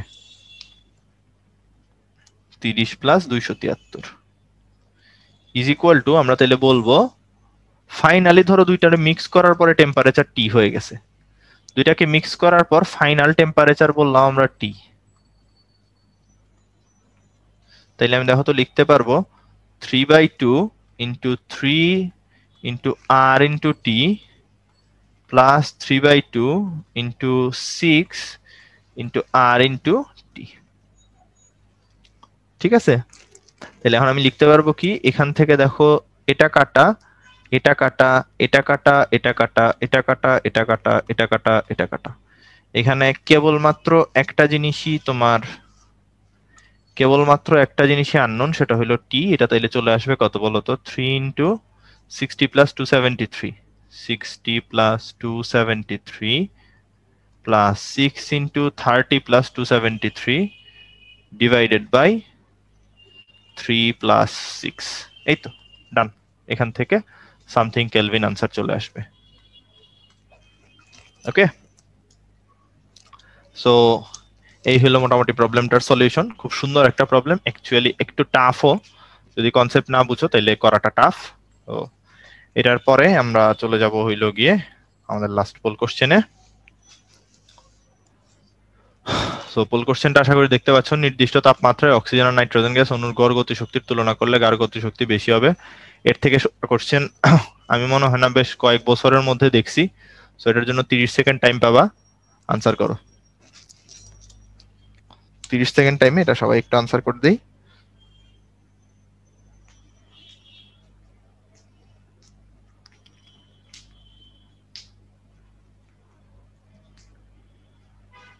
দশ সেকেন্ড টাইম আছে আর।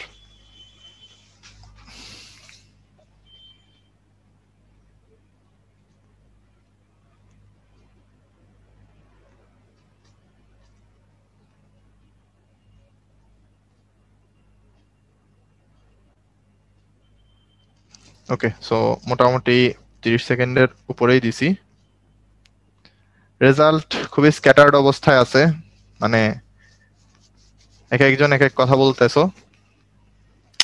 তো আমি একটু বলে দেই, দেখো চাইছে কি জানতে, আটকাবা যেখানে সেটাই তো কথা। অক্সিজেন নাইট্রোজেন দিয়ে বলছে গড় গতি শক্তির তুলনা করতে। গড় শক্তির সূত্র কি বলো? গড় শক্তির সূত্র হইল গিয়ে ইকে average is equal to 3/2 KT। এখন কথা হইলো আসলে দুইজনের জন্য আসলে 3/2 হবে না, দুইজনের জন্য এটা হবে কি 5/2, দুইজনের জন্য এটা হবে 5/2 KT। এখন কথা হইলো বাকি সবকিছু যেহেতু দুইজনের জন্যই সেম, 3/2 3/2 কে সবকিছুই সেম, সেম থাকলে টেম্পারেচারের উপর ডিপেন্ড করে, বলেও দিছে নির্দিষ্ট তাপমাত্রায়, তার মানে আনসার অ্যাকচুয়ালি সেম। ঠিক আছে, দুইজনের সবকিছুই যেহেতু সেম, আলটিমেটলি এটাও সেম হবে। সো এটা পারার মতো জিনিস, আশা করি সমস্যা হওয়া উচিত ছিল না, বাট চিন্তা ভাবনা করতে একটু টাইম নিছো বা লাগছে, এই জন্য প্যারা খাইছো আর কি। যাই হোক, সমস্যা না, ঠিক আছে। সো এখানে তোমাদের জন্য ট্রাই ইয়োরসেলফ প্রবলেম দিয়ে দেওয়া আছে, দুইটাই একটু ট্রাই করো বাসার মধ্যে, সোজা জিনিস। ঠিক আছে, খালি একটা ছোট্ট ইয়ে বলে দিই যে সেকেন্ড প্রবলেমটাতে একটা ছোট্ট ট্রিক পাবা, একটা হিলিয়াম আর একটা অক্সিজেন। হিলিয়াম হইল গিয়ে তোমার এক পারমাণবিক, অক্সিজেন কিন্তু দ্বিপারমাণবিক। সো যে অঙ্কটা শিখাইলাম সেই অঙ্কের সাথে এটার জাস্ট একটু ছোট্ট ডিফারেন্স আছে। যা শিখাইছি সেটার মতোই, কনসেপ্ট যদি বুঝে থাকো, শুনে থাকো, তাহলে সমস্যা হওয়ার কথা না। সিনথিয়া জিজ্ঞেস করতেছিল আগেরটাতে কেন 5/2 হবে, 5/2 হওয়ার কারণ হইলো দ্বিপারমাণবিক গ্যাস স্বাধীনতার মাত্রা 5। ঠিক আছে, সো এই মোটামুটি আজকের লেকচার। আমার তরফ থেকে যা যা বলার ছিল মোটামুটি বললাম, চেষ্টা করলাম। এখন শাহিন ভাই, আপনি কি আর কিছু বলবেন? ওদের হচ্ছে অনেক কোশ্চেন আছে আজকে আমার প্রতি, যে ওরা শুরু থেকে কোশ্চেন গুলো করতেছিল যে ওদের গত পর্বের ভিডিও গুলো ডিলিট হয়ে গেছে ওদের প্রোফাইল থেকে। তো এটা আমিও জানতাম না, তো যখন তোমরা আমাকে নোটিফাই করলা তখন হচ্ছে আমি চেক করে দেখলাম আসলে তোমাদের প্রোফাইল থেকে প্রথম পর্ব থেকে শুরু করে তৃতীয় পর্বে যারা ছিল সবগুলো পর্বের ভিডিও ডিলিট হয়ে গেছে, শুধুমাত্র এখন ফোর্থ পর্বের ভিডিও গুলো আছে।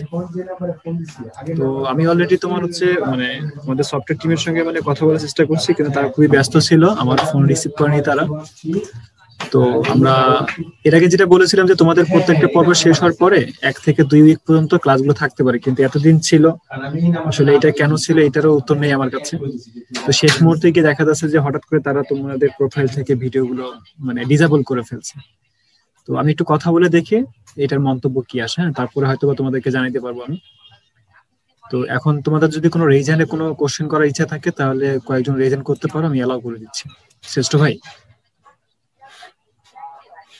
ভাই শুনতে পাচ্ছেন? শ্রেষ্ঠ ভাই,